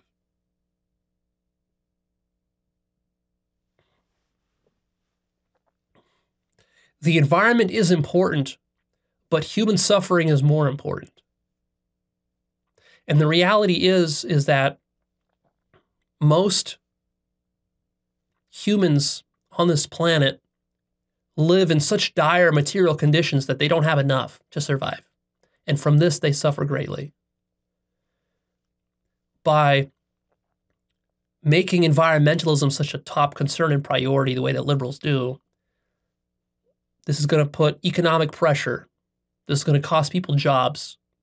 And ultimately, this is going to lead to more suffering than having to endure and retrofit some of our infrastructure over the next 100 years, as the temperature rises 1 or 2 degrees. In the end, mankind is technologically innovative enough to deal with any kind of environmental disasters, and our technology will be able to solve this problem in the future. But in the meantime, our priority needs to be on increasing the material and economic conditions of the majority of mankind, which means that we don't want to overregulate on environmental issues. Where the costs are low, we can do that. But when the costs are too high, we need to have as our top priority the economy, not the environment. Because ultimately, what you have to understand about the economy, it's not just the economy in some abstract sense. A bad economy means children are starving. A bad economy means you can't afford to go to the doctor, therefore you die from a disease. A bad economy means that you can't give your children Christmas presents because you can't afford it, and so on. And then a bad economy means that governments can collapse and wars can start, which can lead to the deaths of millions of people. So this issue is much more complicated than simply whether you care about Mother Nature or not, the way that liberals sometimes present it as. You have to also take into account of who suffers the most on this planet. Is it the trees, or is it the children of some hungry people in some third world country? So there you go. You should be able to do that. This is a straw man of conservatism on all these different positions. Now, I'm not saying this is 100% right and that there's not alternative perspectives. Just be able to see things from the conservative point of view. Here's some personal examples of where I've been conservative in my own life, even though generally, like socially speaking, I'm very liberal. Politically, I'm very progressive. But actually, when I started off my life, I was quite conservative, specifically in my personal life. Not politically, but in my personal life. For example, I was very conservative when it came to my education and my development when I was young. I was extremely disciplined. I disciplined myself in a strict way to study really hard in school and to be very serious about that, not to flake around and screw around and go to parties and have sex indiscriminately and do drugs and all this kind of stuff. No, I was very straight-laced and square because I knew that the first 20 years of my life would set up the rest of my life. So I was very disciplined about my education. I got very disciplined about fitness. I applied enormous discipline when it came to learning attraction, dealing with girls, relationships, pickup stuff. I became very disciplined in order to succeed in my first few businesses, and even with Actualized.org. I forewent socialization, going to parties, having fun, so that I basically worked for a couple of decades of my life to set up the rest of my life. And what I saw with all the other kids around me is that they were, in a sense, very liberal about that.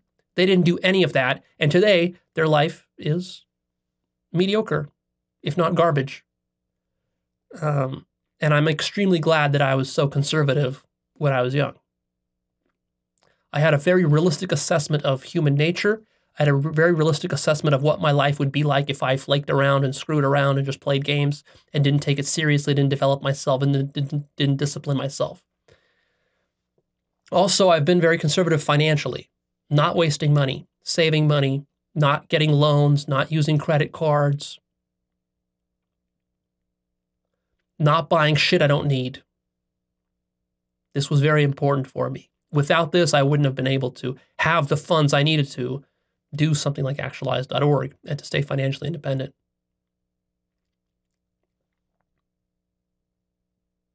And that came from the fact that when I was growing up, the survival situation in my household when it came to money is that money was very fleeting. It's not that we didn't have it, it's just that it came and it went. It was lost very easily. My dad lost lots and lots and lots and lots of money. He lost so much money, it traumatized me. I still have nightmares about how much money he lost and how I could fall into the same situation if I'm not careful. That made me extremely conservative with my money, and I'm glad about that because most people just piss their money away. Most people, if they had the money I had, they would have pissed it all away years ago, especially at my age. Another place where I was conservative is with spirituality, actually, believe it or not. When it comes to pursuing enlightenment, awakening, and truth and God, I was extremely conservative. What does that mean exactly? What that means is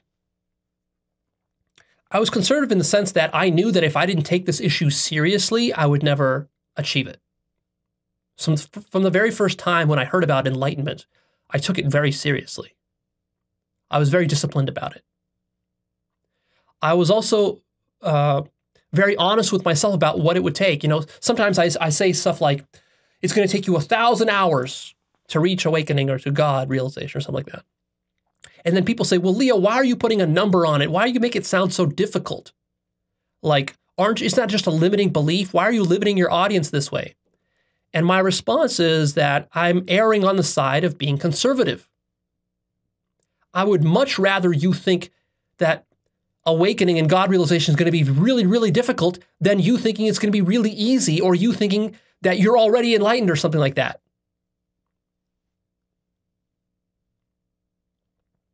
So I'm being conservative on your behalf. When I tell you how hard some of these things are, it's because I know that the greatest danger is that you're going to slack off. You're not going to take the things that I say seriously. You're going to underestimate the depth of these issues. When I tell you how advanced something is, that's a conservative statement. Because see, most spiritual teachers, they tell you like, oh, don't worry, just kind of take it easy, pursue awakening on your own terms, at your own pace. You can do it in a single weekend, or just, follow some simple Buddhist path or something like that. And I'm telling you, no, none of that shit's going to work if you really want to understand what God is. None of it's going to work. Like, you got to be, I want you going to bed at night, sweating and having nightmares about how all of your spiritual methods are just delusion and are going to lead you nowhere. You're going to waste 20 years with Buddhism and never realize God. That's what I want you to be afraid of. You might say, well, Leo, that's dysfunctional. Well, ideally, you'd find a middle ground there somewhere. But if we're going to err on the side of somewhere, I'm going to err on the side of making you more paranoid about that than too loose and lax. See? Again, this is just my bias. I'm not saying this is necessarily true or right, or the one way of doing spirituality, or the best attitude to have. This is just my attitude. Because I'm anticipating kind of like where the audience is at, what the traps are, what the most common obstacles are, and then how to inoculate you against those. Also, I notice myself being conservative sometimes when I think about my family. Sometimes when I think about where I grew up, like sometimes I'll take a trip to Orange County, which is where I grew up, and it's amazing. I take a trip to Orange County. It's as though I travel back in time. I get this like wave of nostalgia. It's almost like a psychedelic trip of nostalgia hits me. I think about all the good times I had with my family there. Bad times too, but in retrospect, you remember all the good stuff. You delete all the bad stuff. And you get this like deep nostalgia for your home, for your family, Christmas time with the family. Sometimes I miss that. And you can extrapolate from that, and you can say that's sort of the conservative attitude towards family, towards culture, towards defending one's nation, defending one's tribe. Is this deep love and nostalgia for your roots, where you came from, your heritage, your bloodline, your home, your mother country, this kind of thing. I rarely experience that, but occasionally I'll experience it. Like once a year or twice a year, I'll experience that if I travel back home. And it just makes me think like, oh, this is how a conservative usually feels. What I feel once a year, a conservative is feeling like every week. That certainly explains a lot. Maybe you can relate to that. And also where I've been conservative is with my work with Actualized.org and with psychedelics, actually.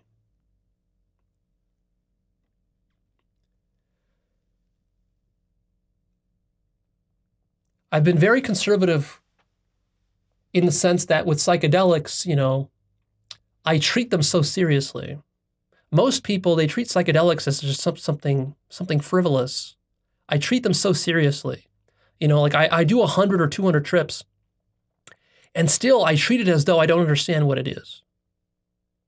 I still treat it as though I'm taking them for the first time. I'm still treating it as though there's something new to learn, that there's so much depth to consciousness. There's so much I still don't understand about reality. Whereas many spiritual people, they take a little bit of psychedelics here and there, and then they're like, oh, okay, yeah, Leo, I've done that. I'm over it now. I've transcended it. I'm beyond it. No, you're not beyond anything. You haven't even begun. You haven't even begun. So in this sense, I'm super conservative. I'm very conservative when it comes to self-deception, when it comes to epistemology, to metaphysics. It might seem the opposite. It might seem like I'm so loosey-goosey. I talk about alien intelligence and alien consciousness and God and love and crazy shit like this. And you might seem, Leo, that's so crazy and far out there. But you have to understand, like,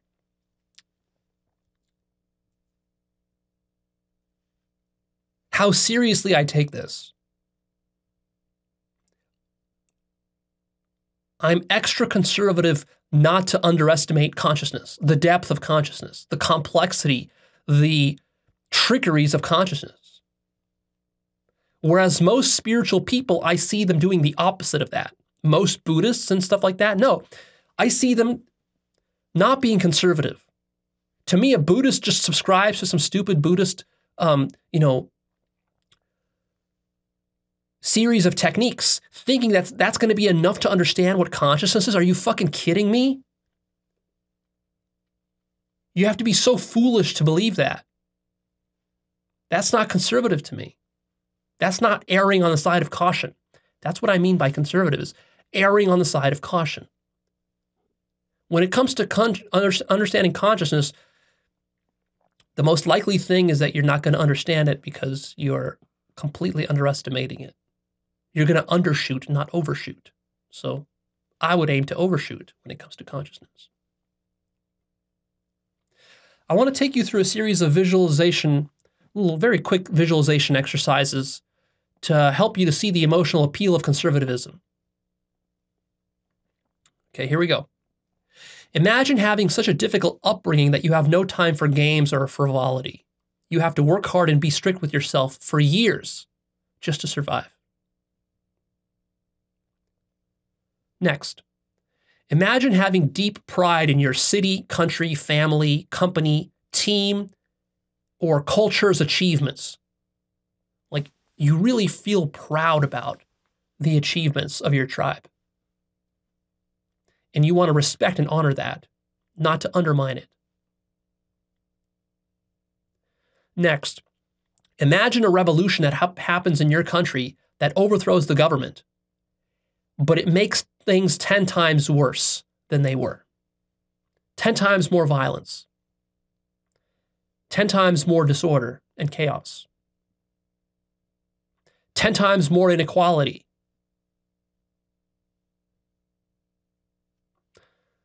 That should make you think twice about a revolution, supporting one. Next, imagine your children grow up to be spoiled brats who just drink, play video games, eat pizza, do drugs, go to parties, have sex, and don't develop any serious skills in life. No work skills, no discipline. And they're just constantly whining and entitled. They're soft and they're weak. They can't take care of themselves. And then you have to take care of them for the rest of their life. You have to pay for them. You have to solve all their problems because they're too weak to do it themselves. Because nobody taught them any discipline. Nobody taught them to treat life seriously. And now they're like domesticated lions who don't know how to hunt.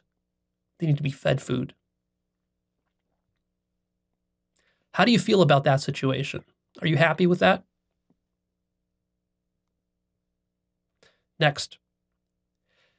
Imagine you have a son who cries and wants to kill himself because he lost in a video game and he can't approach girls or get laid. And now he's depressed and miserable. And all of this because he's just too afraid to go to a nightclub and talk to a girl. Or he's so undisciplined, he can't even motivate himself to leave his house, leave the basement, and go into a social environment and deal with the difficulty of doing that and facing his social anxiety. He's just too emotionally weak to do that. And as a result, he's never going to have a family. He's never going to have a good sex life. And he's going to subscribe now to some kind of toxic incel ideology, which is going to make him want to kill himself. He's going to hate himself. When, on the other hand, if he disciplined himself and he was more serious about life, and someone taught him how to do that, then he could be very successful with girls, and he could have a great family life, have children and all that, find himself a great wife through this process. Instead, he just plays video games and bitches and moans about how unfair life is on incel forums. Next. Imagine our culture degrades to the point of idiocracy. Now, this one might be pretty easy to imagine. I already feel we're there, but just imagine how bad it could really get. If we have a complete degradation of our culture, where we lose sight of God and love and consciousness and hard work and discipline, all those classic virtues and values, honesty, integrity, truth, beauty, goodness, helping others. We lose sight of all that. Instead, we just become whiny, entitled, constantly divided tribe of people who can't get along and can't solve the real challenges of life. And we all just get addicted to our phones, video games, and Netflix, and porn. Next, imagine a world that is purely materialistic, technocratic, secular, rationalist, homogenous, a globalist dystopia with no spirituality in it, where life is just about material acquisition and nothing deeper.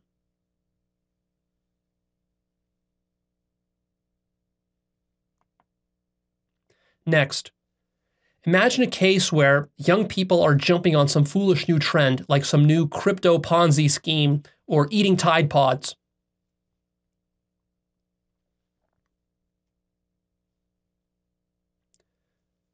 Rather than sticking to the tried and true principles of our ancestors.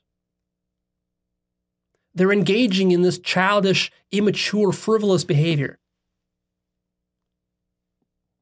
rather than pursuing virtue.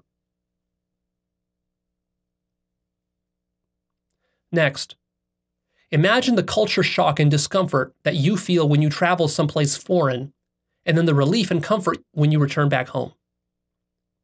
So maybe you travel to China or to India. It's exciting, it's interesting, but then when you come back home, how good it feels to come back home. How comforting you feel, how secure you feel. How good that feels. Next, imagine the pride you feel in fighting for your country with your brothers and sisters to defend from Nazis.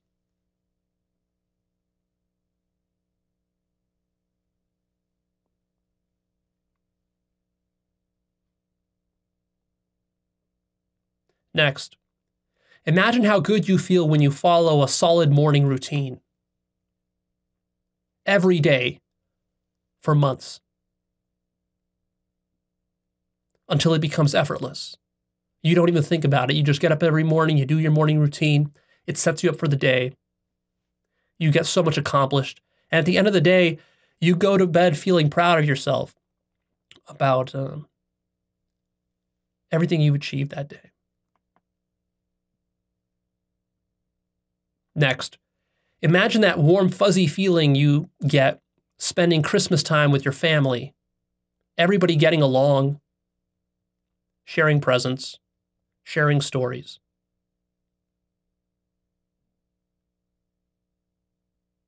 Next, imagine how good you feel when your whole house is clean and perfectly ordered. What if you could make society that way?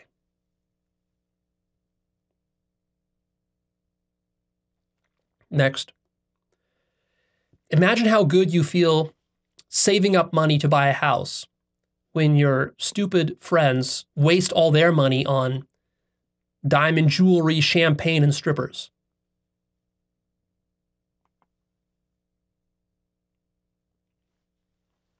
That's it. Those are the exercises.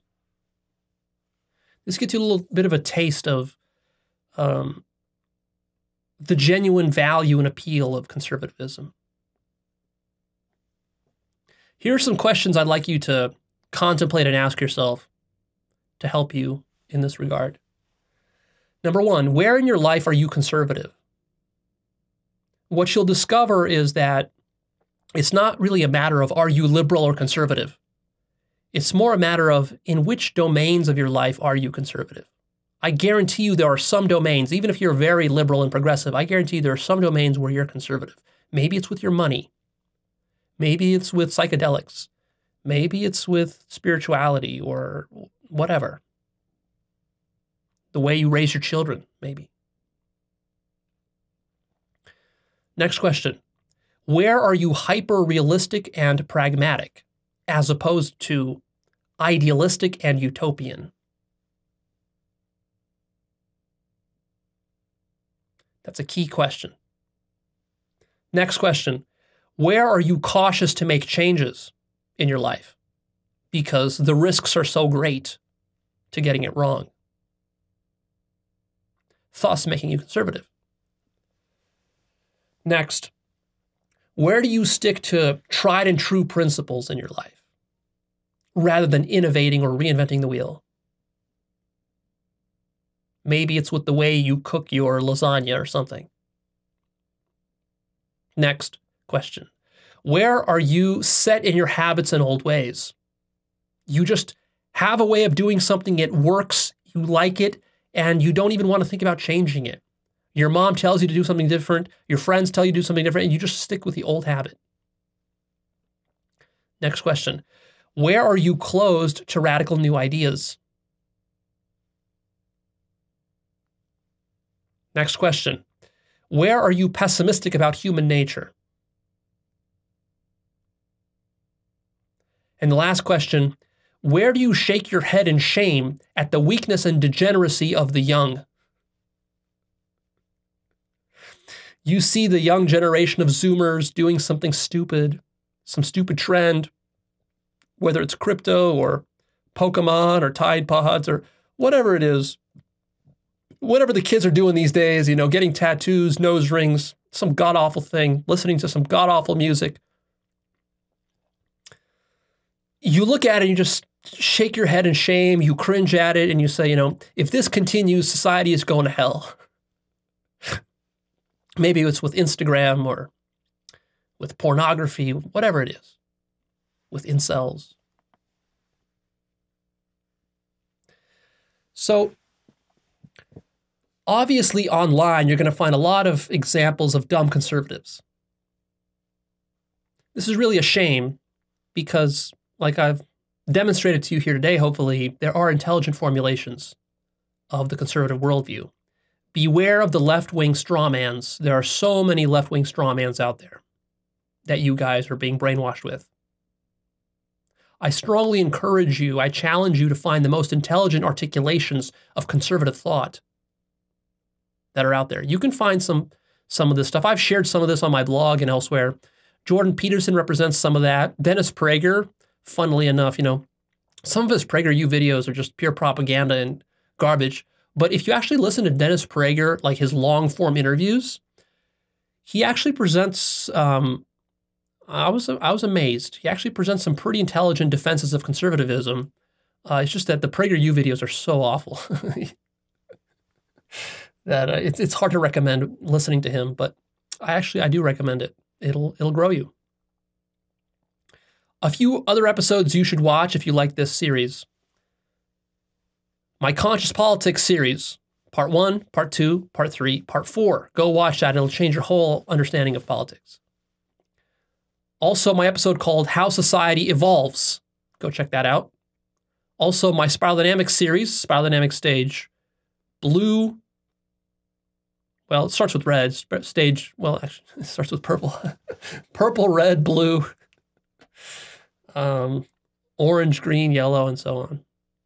Also, see my series, The 9 Stages of Ego Development, Part 1, 2, 3. That'll be helpful. And check out my episode called Understanding Democracy versus Authoritarianism.